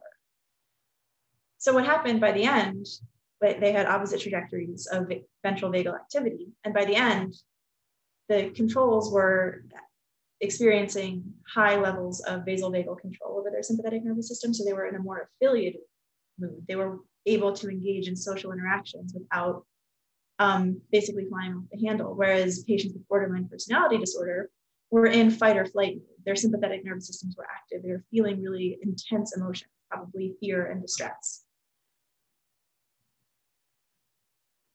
I was going to say something else like this. Shoot, well, I don't remember. But basically, this is just one demonstration that shows that in response to intense interpersonal interactions, people with borderline personality disorder experience extreme sympathetic arousal and inadequate control over their sympathetic nervous system. And what can happen is that when sympathetic arousal gets too intense and too high, then your dorsal vagal complex will come in and take over, and you'll freeze or you'll dissociate or you'll faint. So people with borderline personality disorder could be getting to the the level of arousal where they would actually dissociate or actually fragment because of this intense emotion provoked by these videos. Oh, what I was going to say is the reason that the vasovagal complex seems to be taking over in patients with people without BPD is that cognitively they know that these are just movies, they're not really happening. So because they consciously know that they don't need to defend themselves or flee, their vasovagal complex is taking over so that they can remain in this interaction without needing to escape it. Okay, so a summary. The key psychopathology, or one of the key pathologies in borderline personality disorder, is inadequate parasympathetic control over sympathetic arousal. Unlike anxiety, where sympathetic arousal itself is the problem, in borderline PD, it's control over sympathetic arousal. The system that's impaired is the one that's responsible for maintaining an appropriate level of arousal during social interactions. So not too high and not too low. Failing to manage sympathetic arousal can lead to extreme fluctuations in arousal and emotion. And because the system that's involved in this is evolved to help us manage social interactions, people with borderline personality disorder are most often triggered by social situations. So there is more to borderline personality disorder than just emotion regulation. And in fact, emotion regulation is one of 3 symptom clusters in borderline personality disorder. The other one is relationship instability and impulsivity. And impulsivity is a separate form of psychopathology, and it has separate physiological and neural correlates than emotion dysregulation does. But emotion dysregulation is really what ties together the 4 cluster B personality disorders. See, I almost forgot about histrionic personality disorder. I've never seen someone with it. I've seen patients with every other personality disorder. Anyway, too much editorializing, I'm sorry. Narcissistic personality disorder. Okay, so I borrowed a lot of these slides from Josh Foster, who's a professor in our department. He's an expert on narcissism, and he's one of our 2 guest lectures for these 2 lectures. But narcissism is actually a complex personality trait that has 2 distinct flavors, and that's made up of 3 ingredients. So we're going to go over what the 3 ingredients are. But basically, this is just showing that narcissism as a concept is an umbrella definition that encompasses 2 flavors of narcissism. And these 2 flavors of narcissism are made up of 3 different personality traits. So the first personality trait that's common to both flavors of narcissism, without this trait, you don't have narcissism, is self-centered antagonism. So this involves being manipulative and exploiting other people. So someone who would say that I'm really good at manipulating other people, it's okay to take advantage of other people to get what you need. This is someone who's entitled and arrogant. They think that they deserve special treatment. They brag a lot, but they think it's just telling the truth. They don't think it's bragging. They lack empathy. They don't worry about other people. They are reactive and distrustful. They think everyone is out to get them. They get really upset and dysregulated when they think they've been mistreated. And also they tend to be thrill and sensation seeking. So they enjoy engaging in activities that are really stimulating and exciting. Agentic extroversion is the specifier for the flavor known as grandiose narcissism. So this is someone who is self-centered and antagonistic, and also they aspire to greatness. They fantasize about being powerful and important. They like to be in charge. They're authoritative, and they're exhibitionistic. They like to be the center of attention. All of these are traits of extroversion, and without self-centered antagonism, they're not really disordered. This is just what someone who's extroverted might be like. On the other side is narcissistic neuroticism. So again, without self-centered antagonism, someone who has these traits wouldn't be considered narcissistic. But in the context of someone who thinks that they're the most important person, doesn't care about other people, manipulates and uses other people to get ahead, brags about their achievements, when that person also experiences a lot of shame, so being really devastated and ashamed when they fail at something, when they need a lot of validation, so really caring what other people think of them, when they need a lot of admiration, so they feel like they need to be complimented by other people in order to feel all right about themselves, that is narcissistic neuroticism. So some takeaways from this trait model of narcissism. There are 2 flavors of both trait level narcissism, which again is that spectrum that all of us are on. and narcissistic personality disorder, which is the far end of that spectrum. The core trait is what makes narcissistic personality disorder a disorder. It's the reason that people with narcissism have poor interpersonal functioning. So self-centered antagonism involves low empathy, aggression, and difficulties regulating emotion, being manipulative, being arrogant, and being impulsive and thrill-seeking.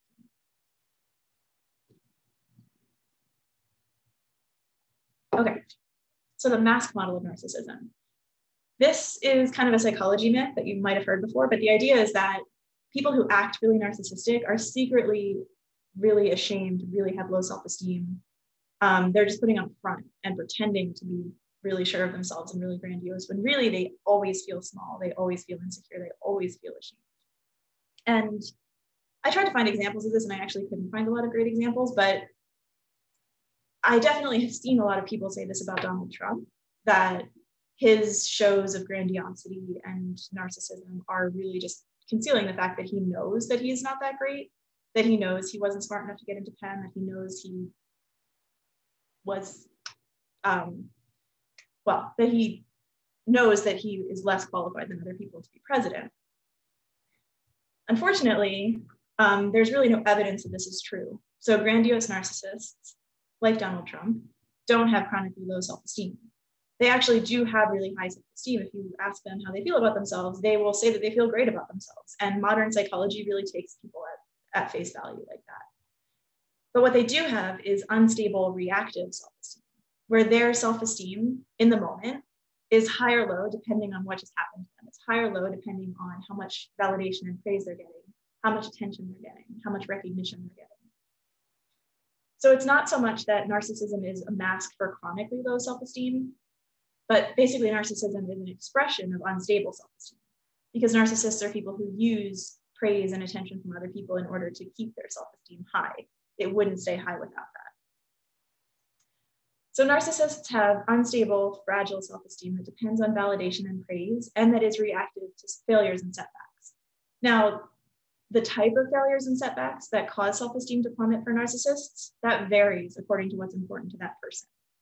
So someone who's really invested in like performing well at work and is narcissistic might have their self-esteem plummet if their boss yells at them or if they like fail to get some project done in time. Whereas someone who takes a lot of pride in being like irresistible to the opposite sex might experience a big hit to their self-esteem if they get rejected. But no matter what the reason for someone's self-esteem plummeting, unstable self-esteem is really associated with reactive aggression, which is a key part of self-centered antagonism in narcissism. So really, narcissism isn't a mask for low self-esteem, but it is a disorder of self-esteem regulation.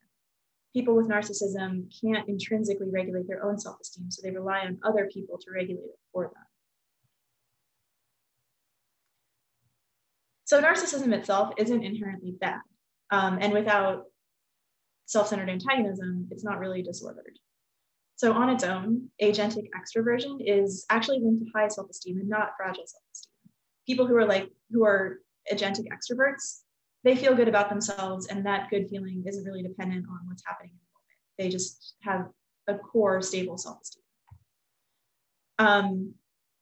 Agentic extroversion doesn't predict having interpersonal problems, and it doesn't predict having poor emotion regulation skills. Having fragile self-esteem does predict poor emotion regulation skills. I don't know how clear this figure is, but the better than average effect is basically a universal cognitive bias that everyone has, where no matter what the task, if something is important to us, we think that we're better than average at it. So on average, people actually think that they are in the 75th percentile for most things.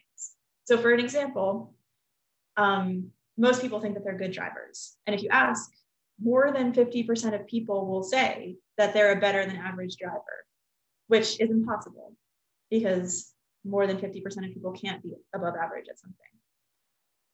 This figure is actually showing the interaction between the normative better than average effect, which everyone has, and traits that are of high personal importance to the person. Also traits that are of high cultural importance. So this is basically just saying that when it's when a trait is important to us, when we think a trait is positive, or when our culture tells us that a trait is valuable, we're more likely to think that we have that trait. We're more likely to think that we're better than average at that trait. And this isn't inherently unhealthy. It's not even necessarily, it doesn't lead to like unrealistic behavior. It just is a way that people sort of maintain a stable, high self-esteem. And there's nothing inherently wrong with it. Okay, so narcissism can also exist at a population level. You can go so far as to say that a whole culture is narcissistic.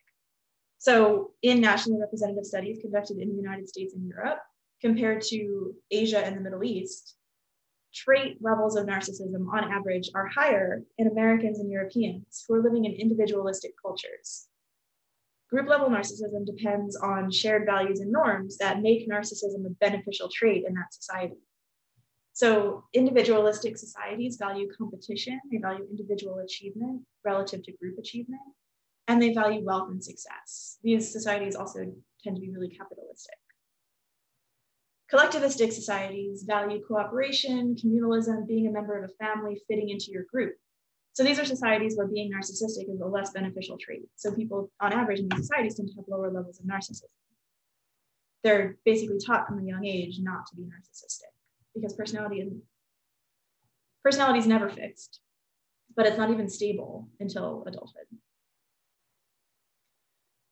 So you can also go so far as to say that a gender is relatively more narcissistic than other genders. In class on Thursday, you guys gave some examples of stereotypical male norms, and among those were being independent and being a provider and being successful at work. And all of these traits are sort of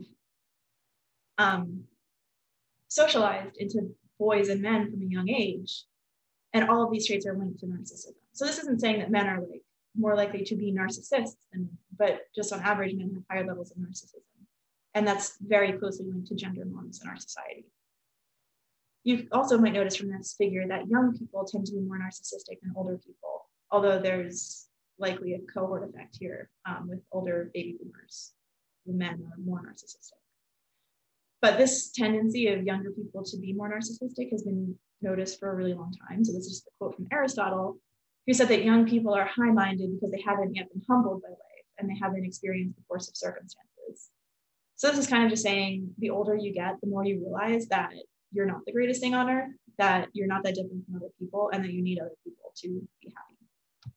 But it's normal for younger people to be more narcissistic and more self-centered. So this is a really interesting figure that I got from Dr. Foster. So this is based on data that he's collected here at South. So you maybe have heard the stereotype that millennials are a really self-absorbed, self-obsessed generation. They actually weren't the first generation to be called this. Well, the first generation to be called that was the baby boomers, but really the generation that got consistently called self-centered and narcissistic was Generation X, which, you know, I don't know this offhand. Oh, you know what, I do. It's people who were born between, I think, 1966 and 1980, right? Yeah. So these data come from when they were in college, so when they were young adults, ages 18 to 22. So as you can see, over the 80s and 90s, average trait levels of narcissism were increasing in college students. And that increase continued into my generation, the millennials, and it peaked in 2008, which was the year that Barack Obama was elected. It was also the year of the Great Recession. So economic conditions that had been brewing all of these years finally hit a breaking point where the economy crashed. And immediately after the economic crash in 2008, what followed was a sharp decrease in narcissism among millennials. So among young adults who are just entering the workforce during this economic depression. Starting around 2013, the economy was improving, and it seems like narcissism levels were starting to increase too. But again, beginning in 2016, which was consistent with the election of Donald Trump, and also a lot of economic and just sort of future-oriented anxiety among younger people, narcissism levels started to go down again. And this didn't just happen at South Alabama, it happened at universities all over the country. A dip in narcissism triggered by an economic recession. And what this is really showing is that narcissism at a societal level is really closely connected to capitalism. When a capitalistic economy is working well, when people think that they'll be able to support themselves without a lot of help, when people think that they don't need the government or other people to rely on for a safety net or for financial security for the rest of their lives, it makes them more narcissistic. And when, like, my generation realized that the economic future didn't look great for us, and it continues to not look great for your generation, narcissism levels have plummeted and they've stayed low. Okay, so some takeaways from narcissism.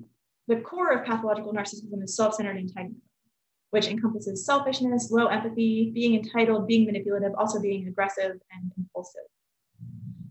There's two flavors of narcissistic personality disorder. Vulnerable narcissists are really sensitive to praise and success. Their self-esteem is really obviously reactive. They'll get really upset and really aggressive and really emotionally dysregulated when they feel like they're not being respected and they need a lot of praise and validation. Grandiose narcissists also have unstable self-esteem, but they tend to be the ones who are a lot more manipulative, a lot more, they're the ones who are a lot more achievement oriented, a lot more flashy and showy, who get a lot more of their self-esteem from accomplishments and from material wealth. And although their self-esteem is still reactive, they might need less interpersonal regulation of self-esteem because they get their regulation of self-esteem from things and from success. Both flavors of narcissism involve unstable self-esteem at their core. So this is the way that narcissism is related to emotion regulation. At a trait level, so thinking about countries, societies, generations, and genders, people who are more narcissistic belong to groups, so whether that's a gender or a culture or a generation, that have more values around individualism, more expectation of financial success, they place more value on wealth and financial success, and male gender roles are more emphasized. Okay. Antisocial personality disorder. Okay, so before we talk about the emotion regulation components of antisocial personality disorder, I do want to talk about how antisocial personality disorder does connect to what DSM considers symptom disorders. And I think this kind of just helps to illustrate how arbitrary the distinction between personality disorders and symptom disorders can be. So antisocial personality disorder, like all personality disorders, can only be diagnosed in adults, but in children who have a lot of impulsivity and irritability and misbehavior, there's the diagnosis of oppositional defiant disorder. And then for children and adolescents who engage in pretty much the same behaviors that adults with antisocial personality behavior engage in, there's the diagnosis of conduct disorder. In addition to these diagnoses, just to pause for 1 second, in the mood disorders lectures, we talked about disruptive mood dysregulation disorder. And in response to some questions about what happens to people with that disorder, which can only be diagnosed between ages 6 and 18 when they turn 18 and become adults, we also talked a little bit about intermittent explosive disorder, which is a similar disorder where people just sort of fly into fits of rage really easily and with minimal provocation. Both disruptive mood dysregulation disorder and intermittent explosive disorder are disorders of mood dysregulation, just like oppositional defiant disorder, conduct disorder, and antisocial personality disorder. And just like borderline personality disorder, narcissistic personality disorder, and histrionic personality disorder. So the DSM does recognize symptom disorders that are disorders of mood dysregulation, but all of these, oppositional defiant disorder, conduct disorder, disruptive mood dysregulation disorder, and intermittent explosive disorder, the only dysregulated emotion that the DSM emphasizes and the only one that can be used towards the diagnosis is dysregulation of anger and aggression. So unlike borderline personality disorder, which is like dysregulation of basically all emotions, these disorders really focus on anger. So the main difference between ODD and conduct disorder is that ODD doesn't involve hurting other people deliberately. Just like antisocial personality disorder, conduct disorder involves a disregard for the rights of other people and behavior that violates those rights.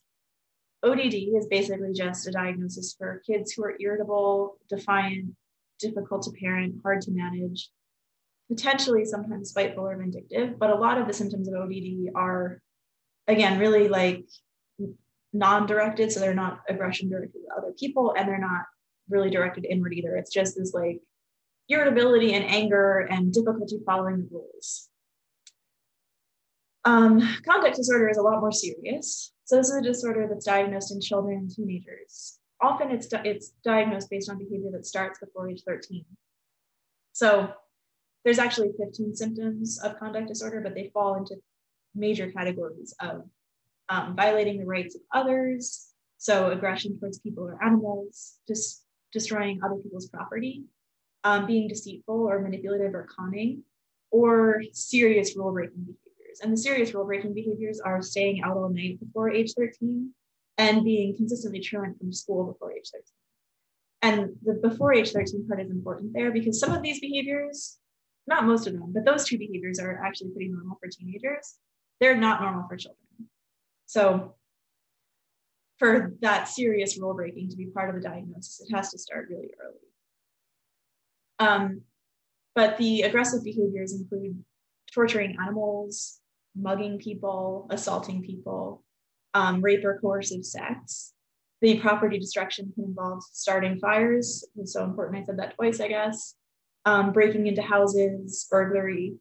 The deceitful behaviors can involve lying, conning people. And then again, the rule-breaking behaviors are truancy and staying out all night before age 13. So conduct disorder is a lot more serious and a lot more similar to antisocial personality disorder compared to oppositional defiant disorder.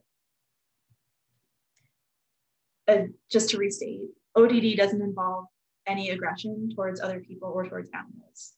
The rule breaking involved is usually less severe. So this is like, when the teacher tells you to like put down your phone and line up by the door, these kids don't do that. And when the teacher tells them again, they might throw the phone at them. But it doesn't involve like serious physical aggression. It doesn't involve trying to hurt anyone. Throwing the phone at the teacher would be an impulsive, irritable act, but not an intentionally aggressive one. ODD compared to conduct disorder really more involves problems of emotion regulation, so difficulty managing irritability, frustration, and anger. And ODD, unlike conduct disorder, and especially unlike antisocial personality disorder, is actually equally common in girls and boys. So it's not as gendered as conduct disorder, and especially antisocial personality disorder can be. Unlike oppositional defiant disorder, conduct disorder has a diagnostic specifier, which is not part of the diagnostic criteria. It's not used to diagnose someone with conduct disorder or rule out conduct disorder, but it's used in someone who has conduct disorder to give more information about their clinical presentation and about their prognosis. So that specifier is callous unemotional traits. So callous unemotional traits involve three things. So kind of like how narcissism involves these three ingredients. Callous unemotional traits involve being callous, so hurting other people and not caring about it, not having empathy for others. Being uncaring, so being indifferent to punishment, not having socially normal ambition. So these would be kids who like genuinely don't care about failing classes in school, or adults who don't care that they can't hold a job, like really don't care, not that they want to and try, but their personality disorder gets in the way. They just don't care. And then unemotional, so having shallow affect or just not really expressing emotions at all. These are people who don't really have any strong feelings. They might not feel love very strongly. They definitely don't feel guilt or empathy very strongly. So the callous unemotional specifier means that someone's conduct disorder or their antisocial personality disorder is more severe and they have a worse prognosis. It means that they're more likely to engage in instrumental, premeditated aggression. So aggression to get something that they want, like rape or mugging, robbery. Or premeditated. So rather than just like lashing out in anger or giving into an impulse, this is aggression that was planned and purposeful. People without these traits are more likely to engage in reactive aggression, which is aggression in response to being provoked. Callous unemotional traits are not very responsive to the treatments that we have available for conduct disorder and antisocial personality disorder. Those treatments really emphasize more teaching someone to recognize other people's emotions, teaching someone to respect other people's emotions more. Someone with callous unemotional traits is not motivated to learn that, but also they're more likely to be manipulative and indifferent. So they're more likely to lie and pretend that they're responding to treatment, but really not change their behavior at all. And people who are diagnosed with callous unemotional traits are more likely to go on to commit crimes. Antisocial personality disorder is the diagnosis in the DSM that is for sure the most linked to criminal behavior. Okay, so you might be wondering, oh, and going back, I forgot why I had these pictures, but having callous unemotional traits is basically the difference between being like the dad from Shameless, who is basically like a scoundrel with a heart of gold kind of figure. I mean, he does a lot of bad things. He commits a lot of crimes. He's not a good father. He engages in a lot of impulsive, reckless, bad behavior and breaks the law a lot, but he's not a psychopath. He's not a monster. He's not a serial killer. So someone like Hannibal Lecter is someone who has antisocial personality disorder with callous unemotional traits. He is willing to hurt people. It's fun or interesting for him. He doesn't feel bad about it. Whereas the dad from Shameless hurts people, but then has remorse and feels guilty for it. Okay, so how does antisociality relate to psychopathy? Really, the main thing is, well, there's two main things. One main thing is that all psychopaths have this callousness and lack of empathy, but not everyone with antisocial personality disorder is like that. So for example, you only need to have 4 of these symptoms to meet criteria for antisocial personality disorder. So someone who consistently breaks the law in non-violent ways, who is impulsive and fails to plan ahead, who gets into a lot of physical fights when they feel provoked, and who is really reckless with regard to their own safety. So like they use substances really irresponsibly, they might drive really fast. I mean, yes, that is disregarding other people's safety too, but it has a different flavor than instrumentally, intentionally going out of your way to hurt other people. Someone like that could meet criteria for antisocial personality disorder. Or someone who seeks stimulation by hurting other people or lying to other people, chronic lying, conning, and manipulation. So deceitfulness, conning others for pleasure or profit, who has absolutely no remorse for hurting other people, lack of remorse or guilt.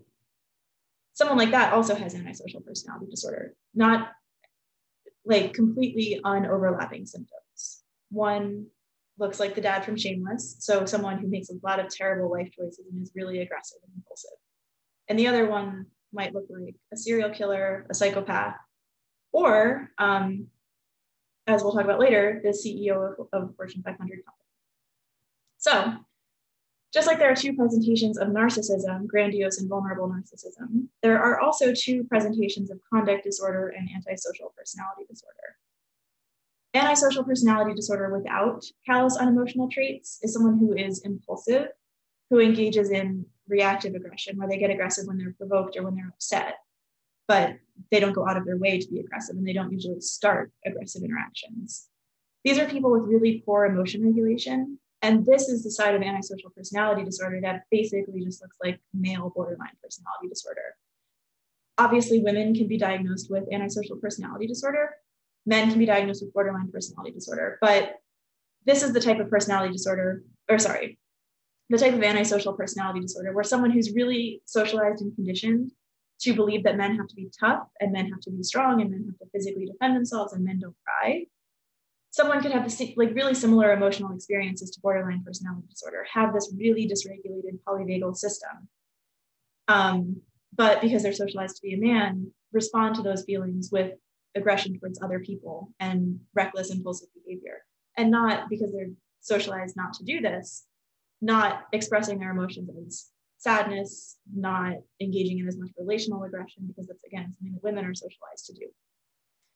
So the takeaway here is basically that without callous unemotional traits, antisocial personality disorder is really not that different from borderline personality disorder.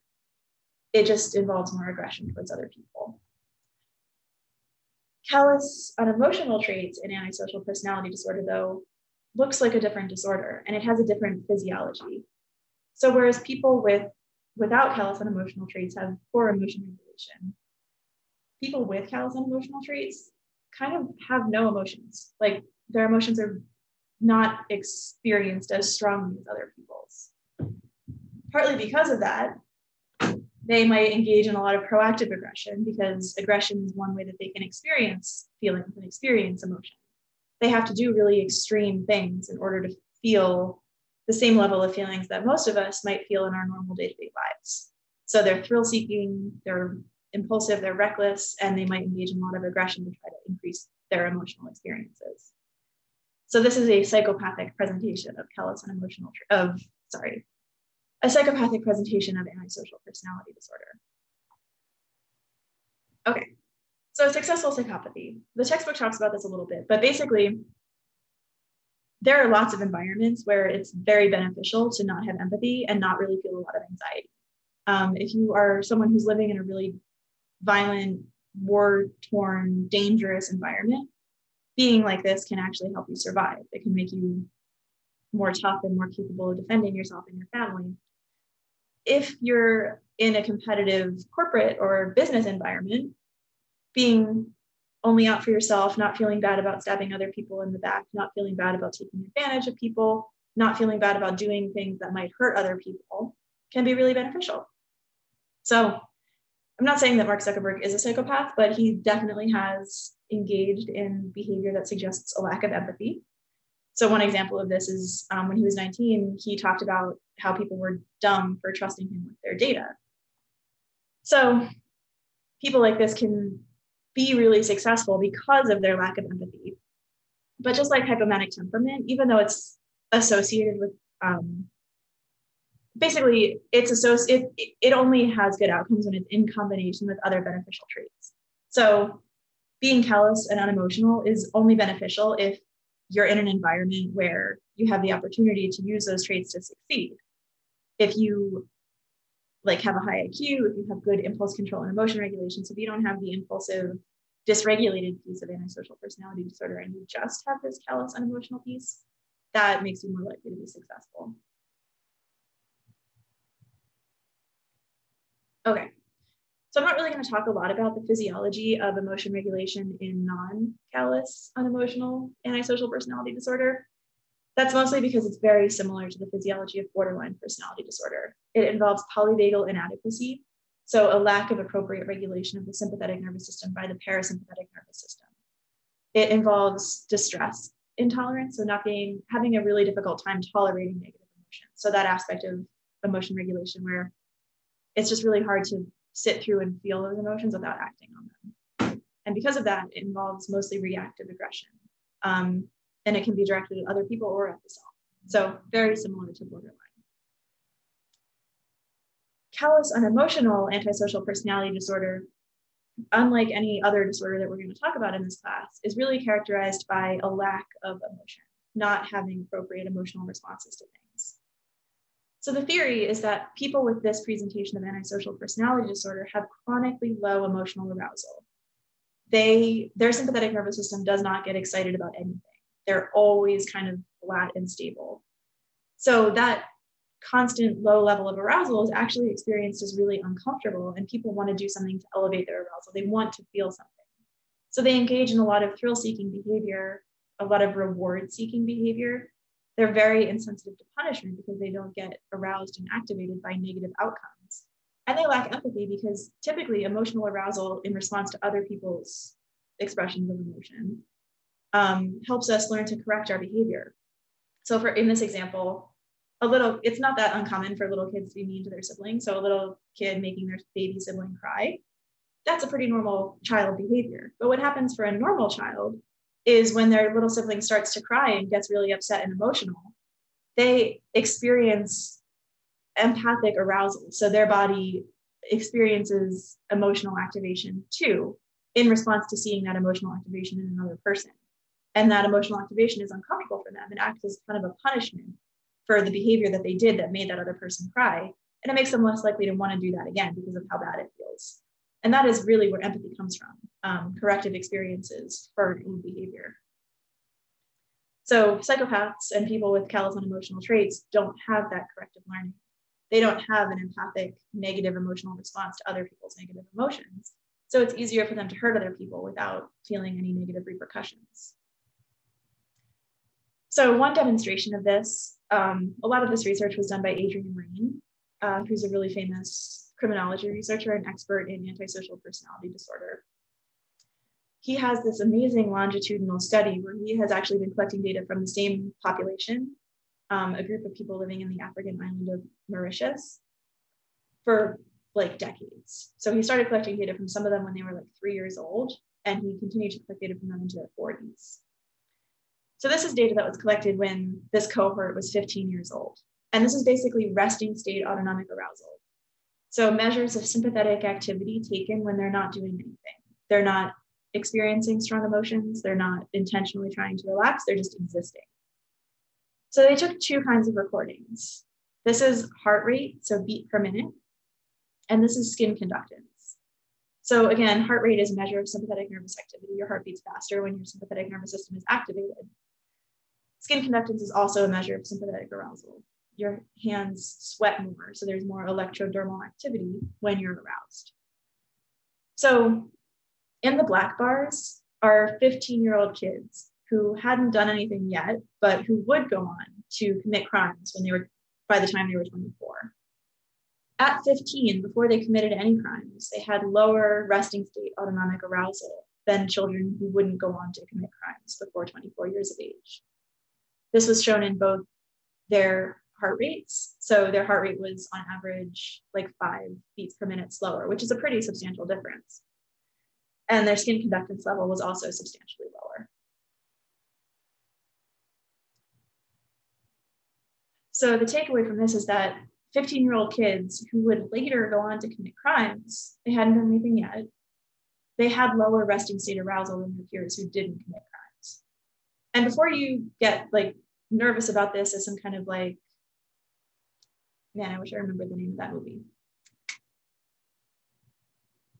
You know, the movie where they like predict who's going to commit crimes and punish them before they do.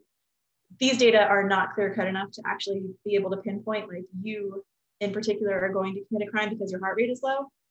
These are just averages. So of course there were kids who went on to commit crimes who had higher heart rates than kids who did not.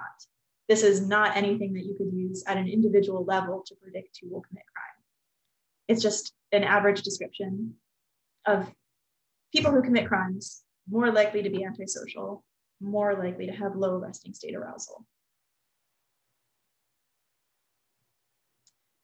So in addition to just having generally low arousal when there's no stimulus happening, people with callous unemotional antisocial traits are also fearless. They don't experience sympathetic arousal in response to things that would make other people feel afraid. And one way of showing this is conditioning studies, fear conditioning studies. So one study design that's often used is children or adults will be in an experimental context where every time they see a blue light, they experience a mild but painful shock.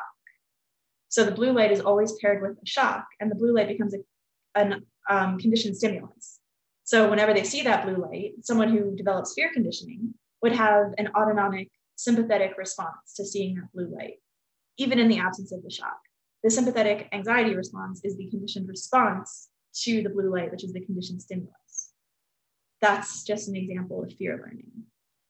So if people with callous unemotional traits don't experience sympathetic arousal in response to fear, they won't experience sympathetic arousal in response to conditioned fear stimuli. They won't be able to learn that association.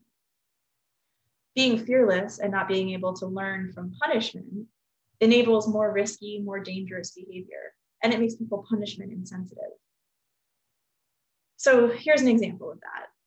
Fearlessness, in addition to being able to predict things like who will go on to commit crimes, which is all antisocial personality, not just callous unemotional, fearlessness actually helps to differentiate people who will go on to be aggressive, proactively aggressive against other people, from people who just have a lot of impulsive emotion dysregulation problems. So these are sort of the two clusters of antisocial personality disorder. And what this is showing is that children who at age 3 were not good at learning this response, who were not good at learning, like to experience a fear response and when they were exposed to a stimulus that had previously been exposed with a painful shock. Kids who didn't develop a conditioned response to that stimulus had higher scores on measures of aggression, even children who at 8 had not actually engaged in any aggressive behavior. So being able to experience fear conditioning was actually a better predictor of who would go on to be aggressive, who would consistently engage in aggressive behavior than even previous aggressive behavior. So these are kids who had been aggressive in the past, sometime between ages 3 and 8. These were kids who had never been aggressive between ages 3 and 8. That didn't really predict which ones would go on to engage in proactive, intentional aggression. What was better at predicting that was whether they were good conditioners or poor conditioners. So what the bar graphs are showing is their scores on a measure of aggression. So again, some of these kids had engaged in aggression and some hadn't. But at age 8, the ones who were bad at developing fear conditioning were more aggressive. They were more likely to have aggressive feelings, to want to hurt other people. But there was no difference between good conditioners and poor conditioners and other symptoms of antisocial personality, like being aggressive and sensation seeking. So in addition to predicting aggressive intentions in 8-year-olds, it also predicts criminal behavior in 23-year-olds. So the same 3-year-old children who were bad at developing fear conditioning were more likely to have committed crimes by the time they were in their early 20s. So a conditioning deficit at age 3 is predicting aggressive behavior at age 8, even better than aggressive behavior at age 3. And it's also predicting criminal offending at age 23. So the last piece of evidence I'm going to show for this is that people with antisocial traits, in addition to being bad at regulating their own emotions, and in addition to not having appropriate fear responses, they also are bad at recognizing other people's emotions. So this is a study, this happens to be a study of women, but this has been replicated a lot. But in this group of women with conduct disorder, those with the disorder were worse at recognizing facial expressions of anger and disgust compared to healthy controls. And these two emotions are particularly important because these are threatening emotions. When someone you're interacting with looks at you like this or like this, that should be a sign that you're in danger, and your sympathetic nervous system should become more active and you should be like getting ready to fight or run away. People with antisocial personality disorder are not noticing these facial cues. So they're not experiencing sympathetic arousal in response to them. The reason that they're impaired at recognition in part is because a lot of recognition of facial information is unconscious. So in the prosopagnosia part of the psychosis lecture, we talked about how there are different streams of visual processing.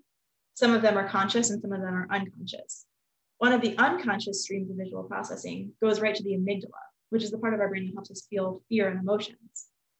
So when we see an angry face, that visual information goes to the amygdala before it ever goes to the visual cortex and before we become consciously aware that we're seeing an angry face. So people who have that amygdala fear response to seeing the angry face will be better at recognizing facial expressions of anger than people who don't have that emotional immediate response. Having the emotional response is important for recognition. So that, again, is all people with antisocial traits. What was particular to people with callous unemotional traits is that they were actually extra bad at recognizing sadness. So this seems to indicate that whereas people with like overall antisocial personality disorder are not good at recognizing threat relevant information, they're not good at feeling fear and anxiety. People with callous unemotional traits on top of that are also impaired at recognizing signs of sadness in other people. So this is why people with these traits can hurt others and not really feel any empathy because they're not really recognizing and having an emotional response to those signs of sadness that they're causing. So to put it all together, antisocial traits, and particularly callous unemotional traits, involve problems with the amygdala. The amygdala is the part of the brain that helps us feel fear. And these are fMRI images of healthy normal controls seeing negative facial expressions. So this is showing a lot of amygdala activation in response to those negative facial expressions. Going through a fear conditioning paradigm, so learning to be afraid of a formerly meaningless stimulus like a blue light, and experiencing emotional arousal. So all of these functions that are impaired in people with antisocial traits, especially callous and emotional traits, involve the amygdala. And also the areas of the brain the amygdala communicates with, like the anterior cingulate and the orbital frontal cortex. That circuit is really involved in fear learning, especially. So people with antisocial traits are impaired at feeling fear, they're impaired at recognizing fear in others, and they're impaired at learning from fear. So what this means is that people with antisocial traits, and especially those who lack empathy, can't learn from observing other people's responses to their behavior. If they make other people angry or if they make them sad, they aren't recognizing feeling that emotion, so they're not able to learn from it. They also don't learn from punishment or aversive conditioning. So they're not able to form conditioned associations to things like shots. They're also not able to form conditioned associations to screaming at or hitting my baby brother and getting put in the timeout chair. That punishment just doesn't help them learn. They have chronic low arousal, which is uncomfortable and makes them want to engage in thrill-seeking, exciting activities. So putting it all together, basically this means that people who are antisocial, and particularly people who are callous and unemotional, are insensitive to punishment, but they are sensitive to reward. So the best way to help someone with these traits change their behaviors is to help them realize that they're not getting what they want. So help them see ways in which their aggression or their poor impulse control or their deliberate hurting or conning other people is actually getting in the way of them getting what they want. That's really the only thing that's going to get through to someone with callous and emotional traits. And then for everyone with antisocial behavior, because they're not good at learning from punishment, it's better to change their behavior with reward. So rather than punishing them for being bad, reward them for being good. Okay, so to summarize, there's these 4 cluster B personality disorders: narcissistic, antisocial, histrionic, and borderline. All of them involve emotion regulation deficits in some way, both interpersonal emotion regulation, so relying on other people to regulate self-esteem, and intrapersonal, so being able to manage feelings of anger without lashing out at yourself or other people. They all involve some level of aggression towards other people, whether that's relational aggression, which you see more in narcissistic personality disorder and borderline personality disorder, or physical aggression, like you see in antisocial personality disorder. They all involve impulsivity and thrill-seeking, which in borderline personality disorder is seen as a way of regulating extreme unbalanced emotions and feelings of emptiness, whereas in antisocial personality disorder, it's seen as a way of regulating chronic low arousal. They all, to some extent, have impaired empathy, and they all have unstable sense of self or unstable self-esteem. So overall takeaways from the splitting approach says that personality disorders have more in common with related symptom disorders and or the other personality disorders in their cluster than they have with each other. So according to this approach, cluster A personality disorders are really just manifestations of attenuated psychotic symptoms. Cluster B personality disorders are manifestations of impaired emotion regulation and impulsivity. And cluster C disorders are really extreme presentations of anxiety disorders. So this is the last segment. We're going to just talk about the lumping approach and one model that explains how personality disorders relate to other personality disorders through impaired attachment and early child experiences. Okay, so we are almost done, which is very exciting.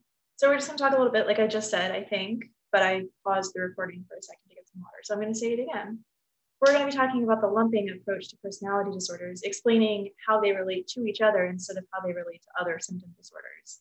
And the way that this is explained is that all of them involve disruptive attachment and problematic early childhood experiences. Okay, so this is based on attachment theory, which is a theory, not really theory because it's definitely true. It's a theory in the sense that it's actually a very accepted piece of scientific knowledge that's supported by lots of hypothesis testing. And that is that children need a close, stable, and nurturing relationship with at least one primary caregiver in order to have normal social and emotional development. And in this instance, what normal social and emotional development means is the ability to regulate emotions, the ability to form and maintain interpersonal relationships, and the ability to have high and stable self-esteem. So basically everything that requires stable attachment is what's disturbed in people with personality disorders: emotion regulation, interpersonal functioning, and self-esteem. So attachment experiences, which is the relationship that you have with that primary caregiver who's your main source of nurturance and comfort in childhood. And for kids with two parents, you have attachments to both parents. For kids with a single parent, you have attachment to one.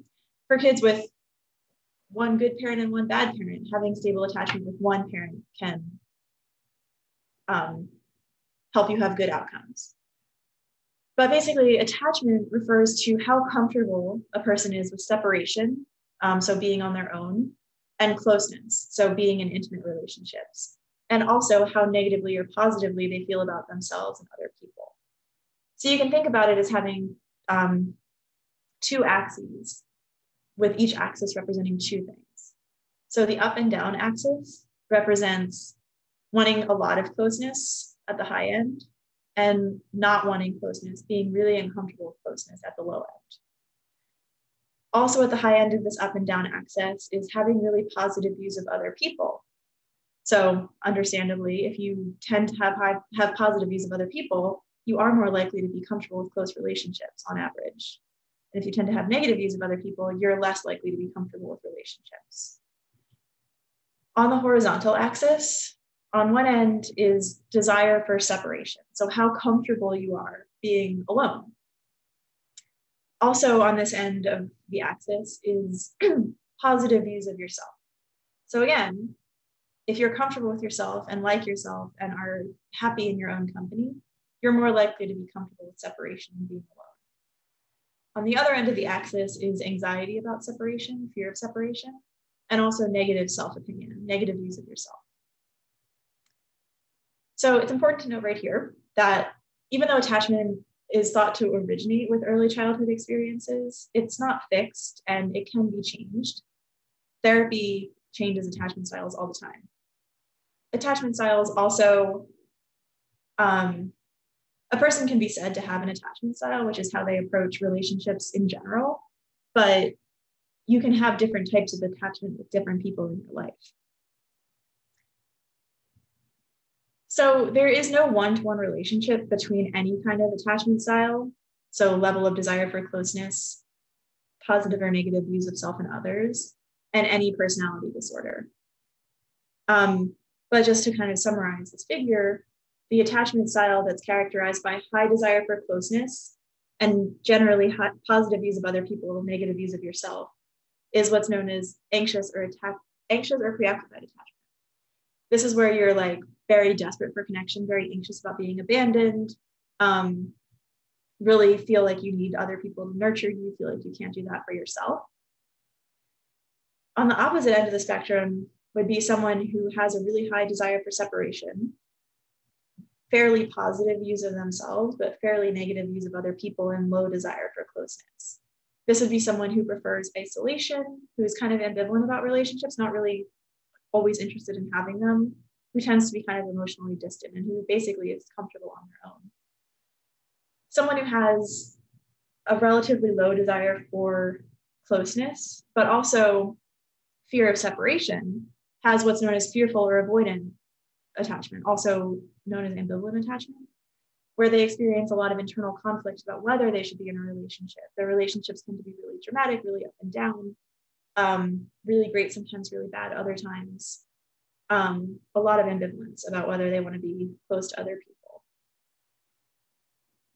And then secure attachment, which is the most common attachment style, about 50% of people have secure attachment in most of their relationships, is basically just like being pretty comfortable on your own, being pretty comfortable with intimacy, feeling pretty positively about yourself and feeling pretty positively about other people.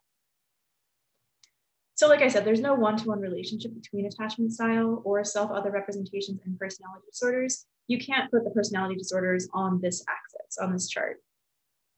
So for example, a personality disorder that's simply characterized by very negative views of other people, but not specifically characterized on any of the other dimensions, would be paranoid personality disorder. A personality disorder characterized by very negative self-views, alternating positive and negative other views, And very high desire for closeness would be borderline personality disorder. So there's that splitting, the unstable relationships, really negative views of themselves, but still like this desperate fear of abandonment and being alone. Someone whose desire for closeness is inhibited by really negative self-views would be someone with avoidant personality disorder, for example. Someone with very positive views of themselves and relatively negative views of other people would be someone with narcissistic or histrionic personality disorder. Someone who's just indifferent to other people, doesn't feel positively or negatively about them, is schizoid personality disorder. Someone who desires closeness but has difficulty achieving or understanding it could be someone with schizotypal personality disorder, could be someone with avoidant personality disorder. Someone with very negative views of themselves, very positive views of other people, and very high desire for closeness would be someone with dependent personality disorder. So as you can see, these personality disorders, they can be characterized by disrupted attachment. So extreme desire for closeness or extreme desire for separation, or they can be characterized by disrupted self-other views. So very positive self-views or very negative self-views, very positive other views or very negative other views, but they don't have to be characterized by all four things. So attachment is just like a way of thinking of personality disorders, but it doesn't really classify them that well. So the missing piece in how we actually classify personality disorders and what actually connects attachment styles and self-other representations to behavior and emotions is schemas. So we've talked about schemas in this class before. The one that we talk about a lot is schemas about the world. So the idea that the world is safe versus the world is dangerous. That's a really high level schema, but in cognitive psychology, what we actually mean when we talk about schemas is these like little nuggets of mental representation. So these representations are associated with prototypes. So like examples, things that resemble that schema, and responses. So natural tendencies that we have that are activated by the schema to that sort of teach us how to engage with the schema. So what this figure is showing is how schemas are activated, schemas about objects. So it starts with sensory perception, and then it starts with that sensory perception crossing the sensory threshold, so sensory gating. If the stimuli or the perception aren't strong enough, our schemas are never activated because it never comes to conscious attention. But if something crosses the sensory threshold, we pay attention to it, it's activated at a neural level. There's recognition in the brain. It activates a long-term memory node. And that long-term memory node is connected to episodic information, so experiences you've had, in this case with dogs, semantic memory, so things that you know about dogs, facts that you know about them, like that they're mammals, they're related to wolves, they eat meat, things like that. The schema for dog is activated, which in this case means that there's an actual mental representation of dogs. There's like this area of your brain, that's the dog area of your brain, where all of your facts and feelings and knowledge about dogs is contained. That's activated when you see a dog. And that activation spreads to the motivational behavioral parts of your brain. So if your schema for dogs is positive, it might make you feel happy, excited, you might approach, you might want to play with the dog. If you have a dog phobia and you have a negative schema for dogs, it might activate your fight or flight response. But basically schemas in this context refer to core beliefs, so deep underlying explanatory beliefs about the self, other people, and relationships. And where schemas come from, where schemas about relationships and the self come from, is that when childhood needs aren't met adequately, children develop unhealthy beliefs about the world, because the people who set our expectations for relationships and how other people should treat us and how we deserve to be treated are usually our parents. Our parents are our first important relationship, and it's how we form our views of relationships. So when a child's needs are not met appropriately, their relationship schemas and their schemas about themselves and other people are maladaptive and problematic. So one way that this can happen is through child abuse. And borderline personality disorder and antisocial personality disorder are strongly associated with child abuse. It's not to say that everyone with borderline was abused as a child, and the abuse that they experience kind of varies. But studies have shown that clinically referred samples of kids with borderline personality disorder have very high rates of child abuse, upwards of 80%. And the same is true of antisocial personality disorder. So it might be tempting to say that, well, child abuse obviously makes people like this. It causes antisocial or borderline personality disorder. But Impulsivity and emotion regulation, which are key traits of both borderline and antisocial personality disorder, are strongly heritable. Our like polyvagal adequacy is very heritable. It's informed by our genes and biology.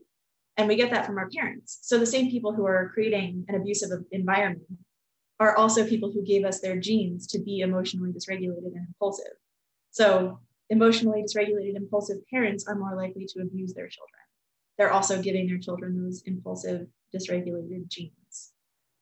Similarly, and this is not at all to victim blame, but there is research showing that kids who are impulsive and emotionally dysregulated are more likely to experience abuse. They're more likely to experience harsh parenting. They are more likely to be punished a lot. If they have parents who are prone to child abuse, they're more likely to elicit it than a child in the same family who's more inhibited, more shy, better at regulating their emotions.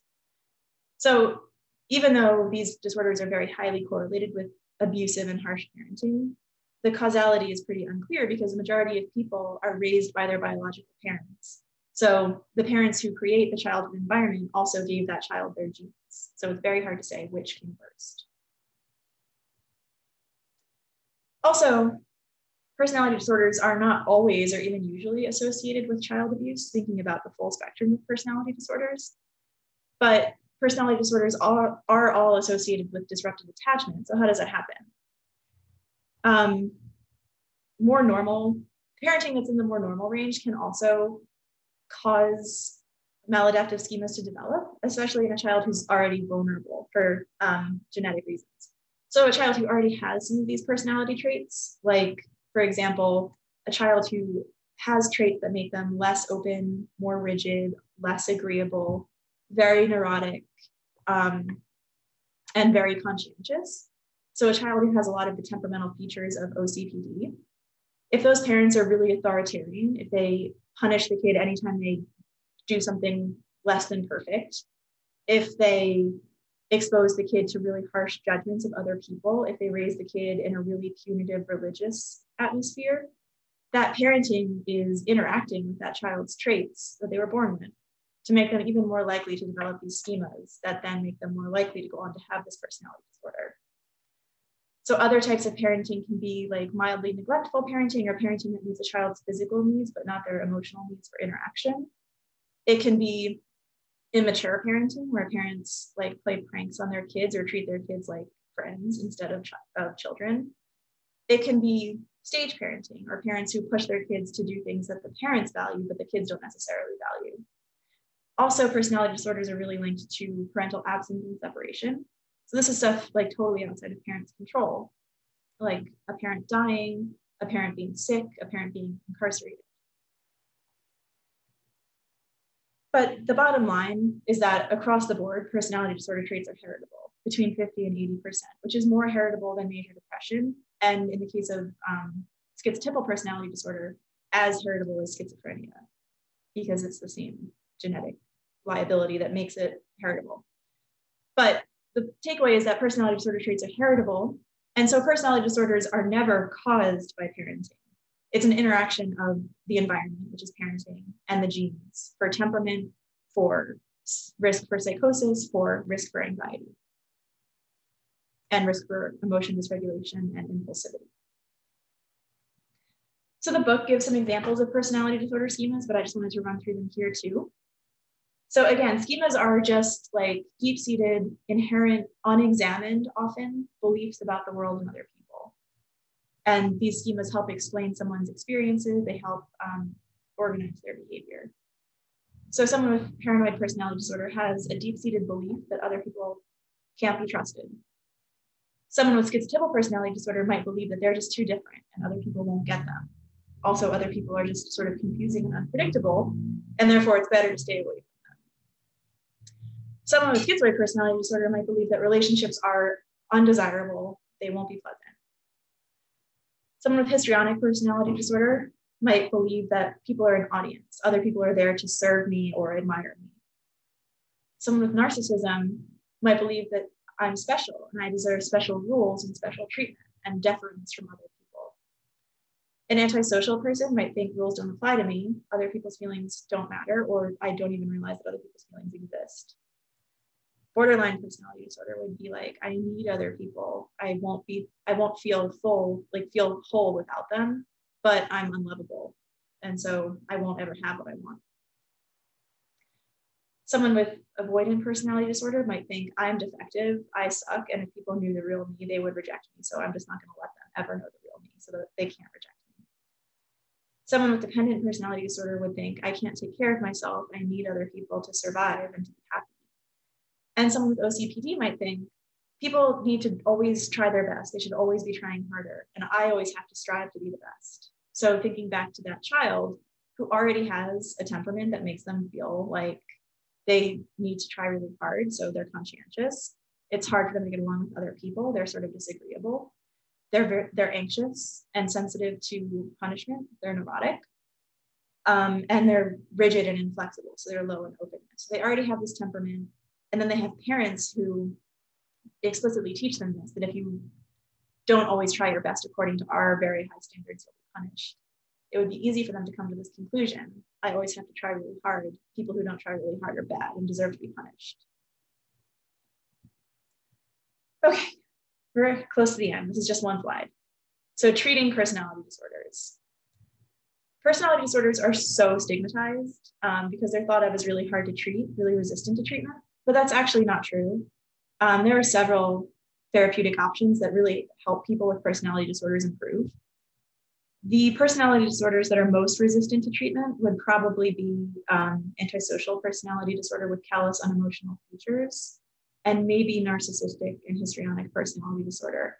Narcissistic because it's very hard to get them to A, admit that anything is wrong with them, and B, believe that you as the therapist can help them because they think that they're better than you.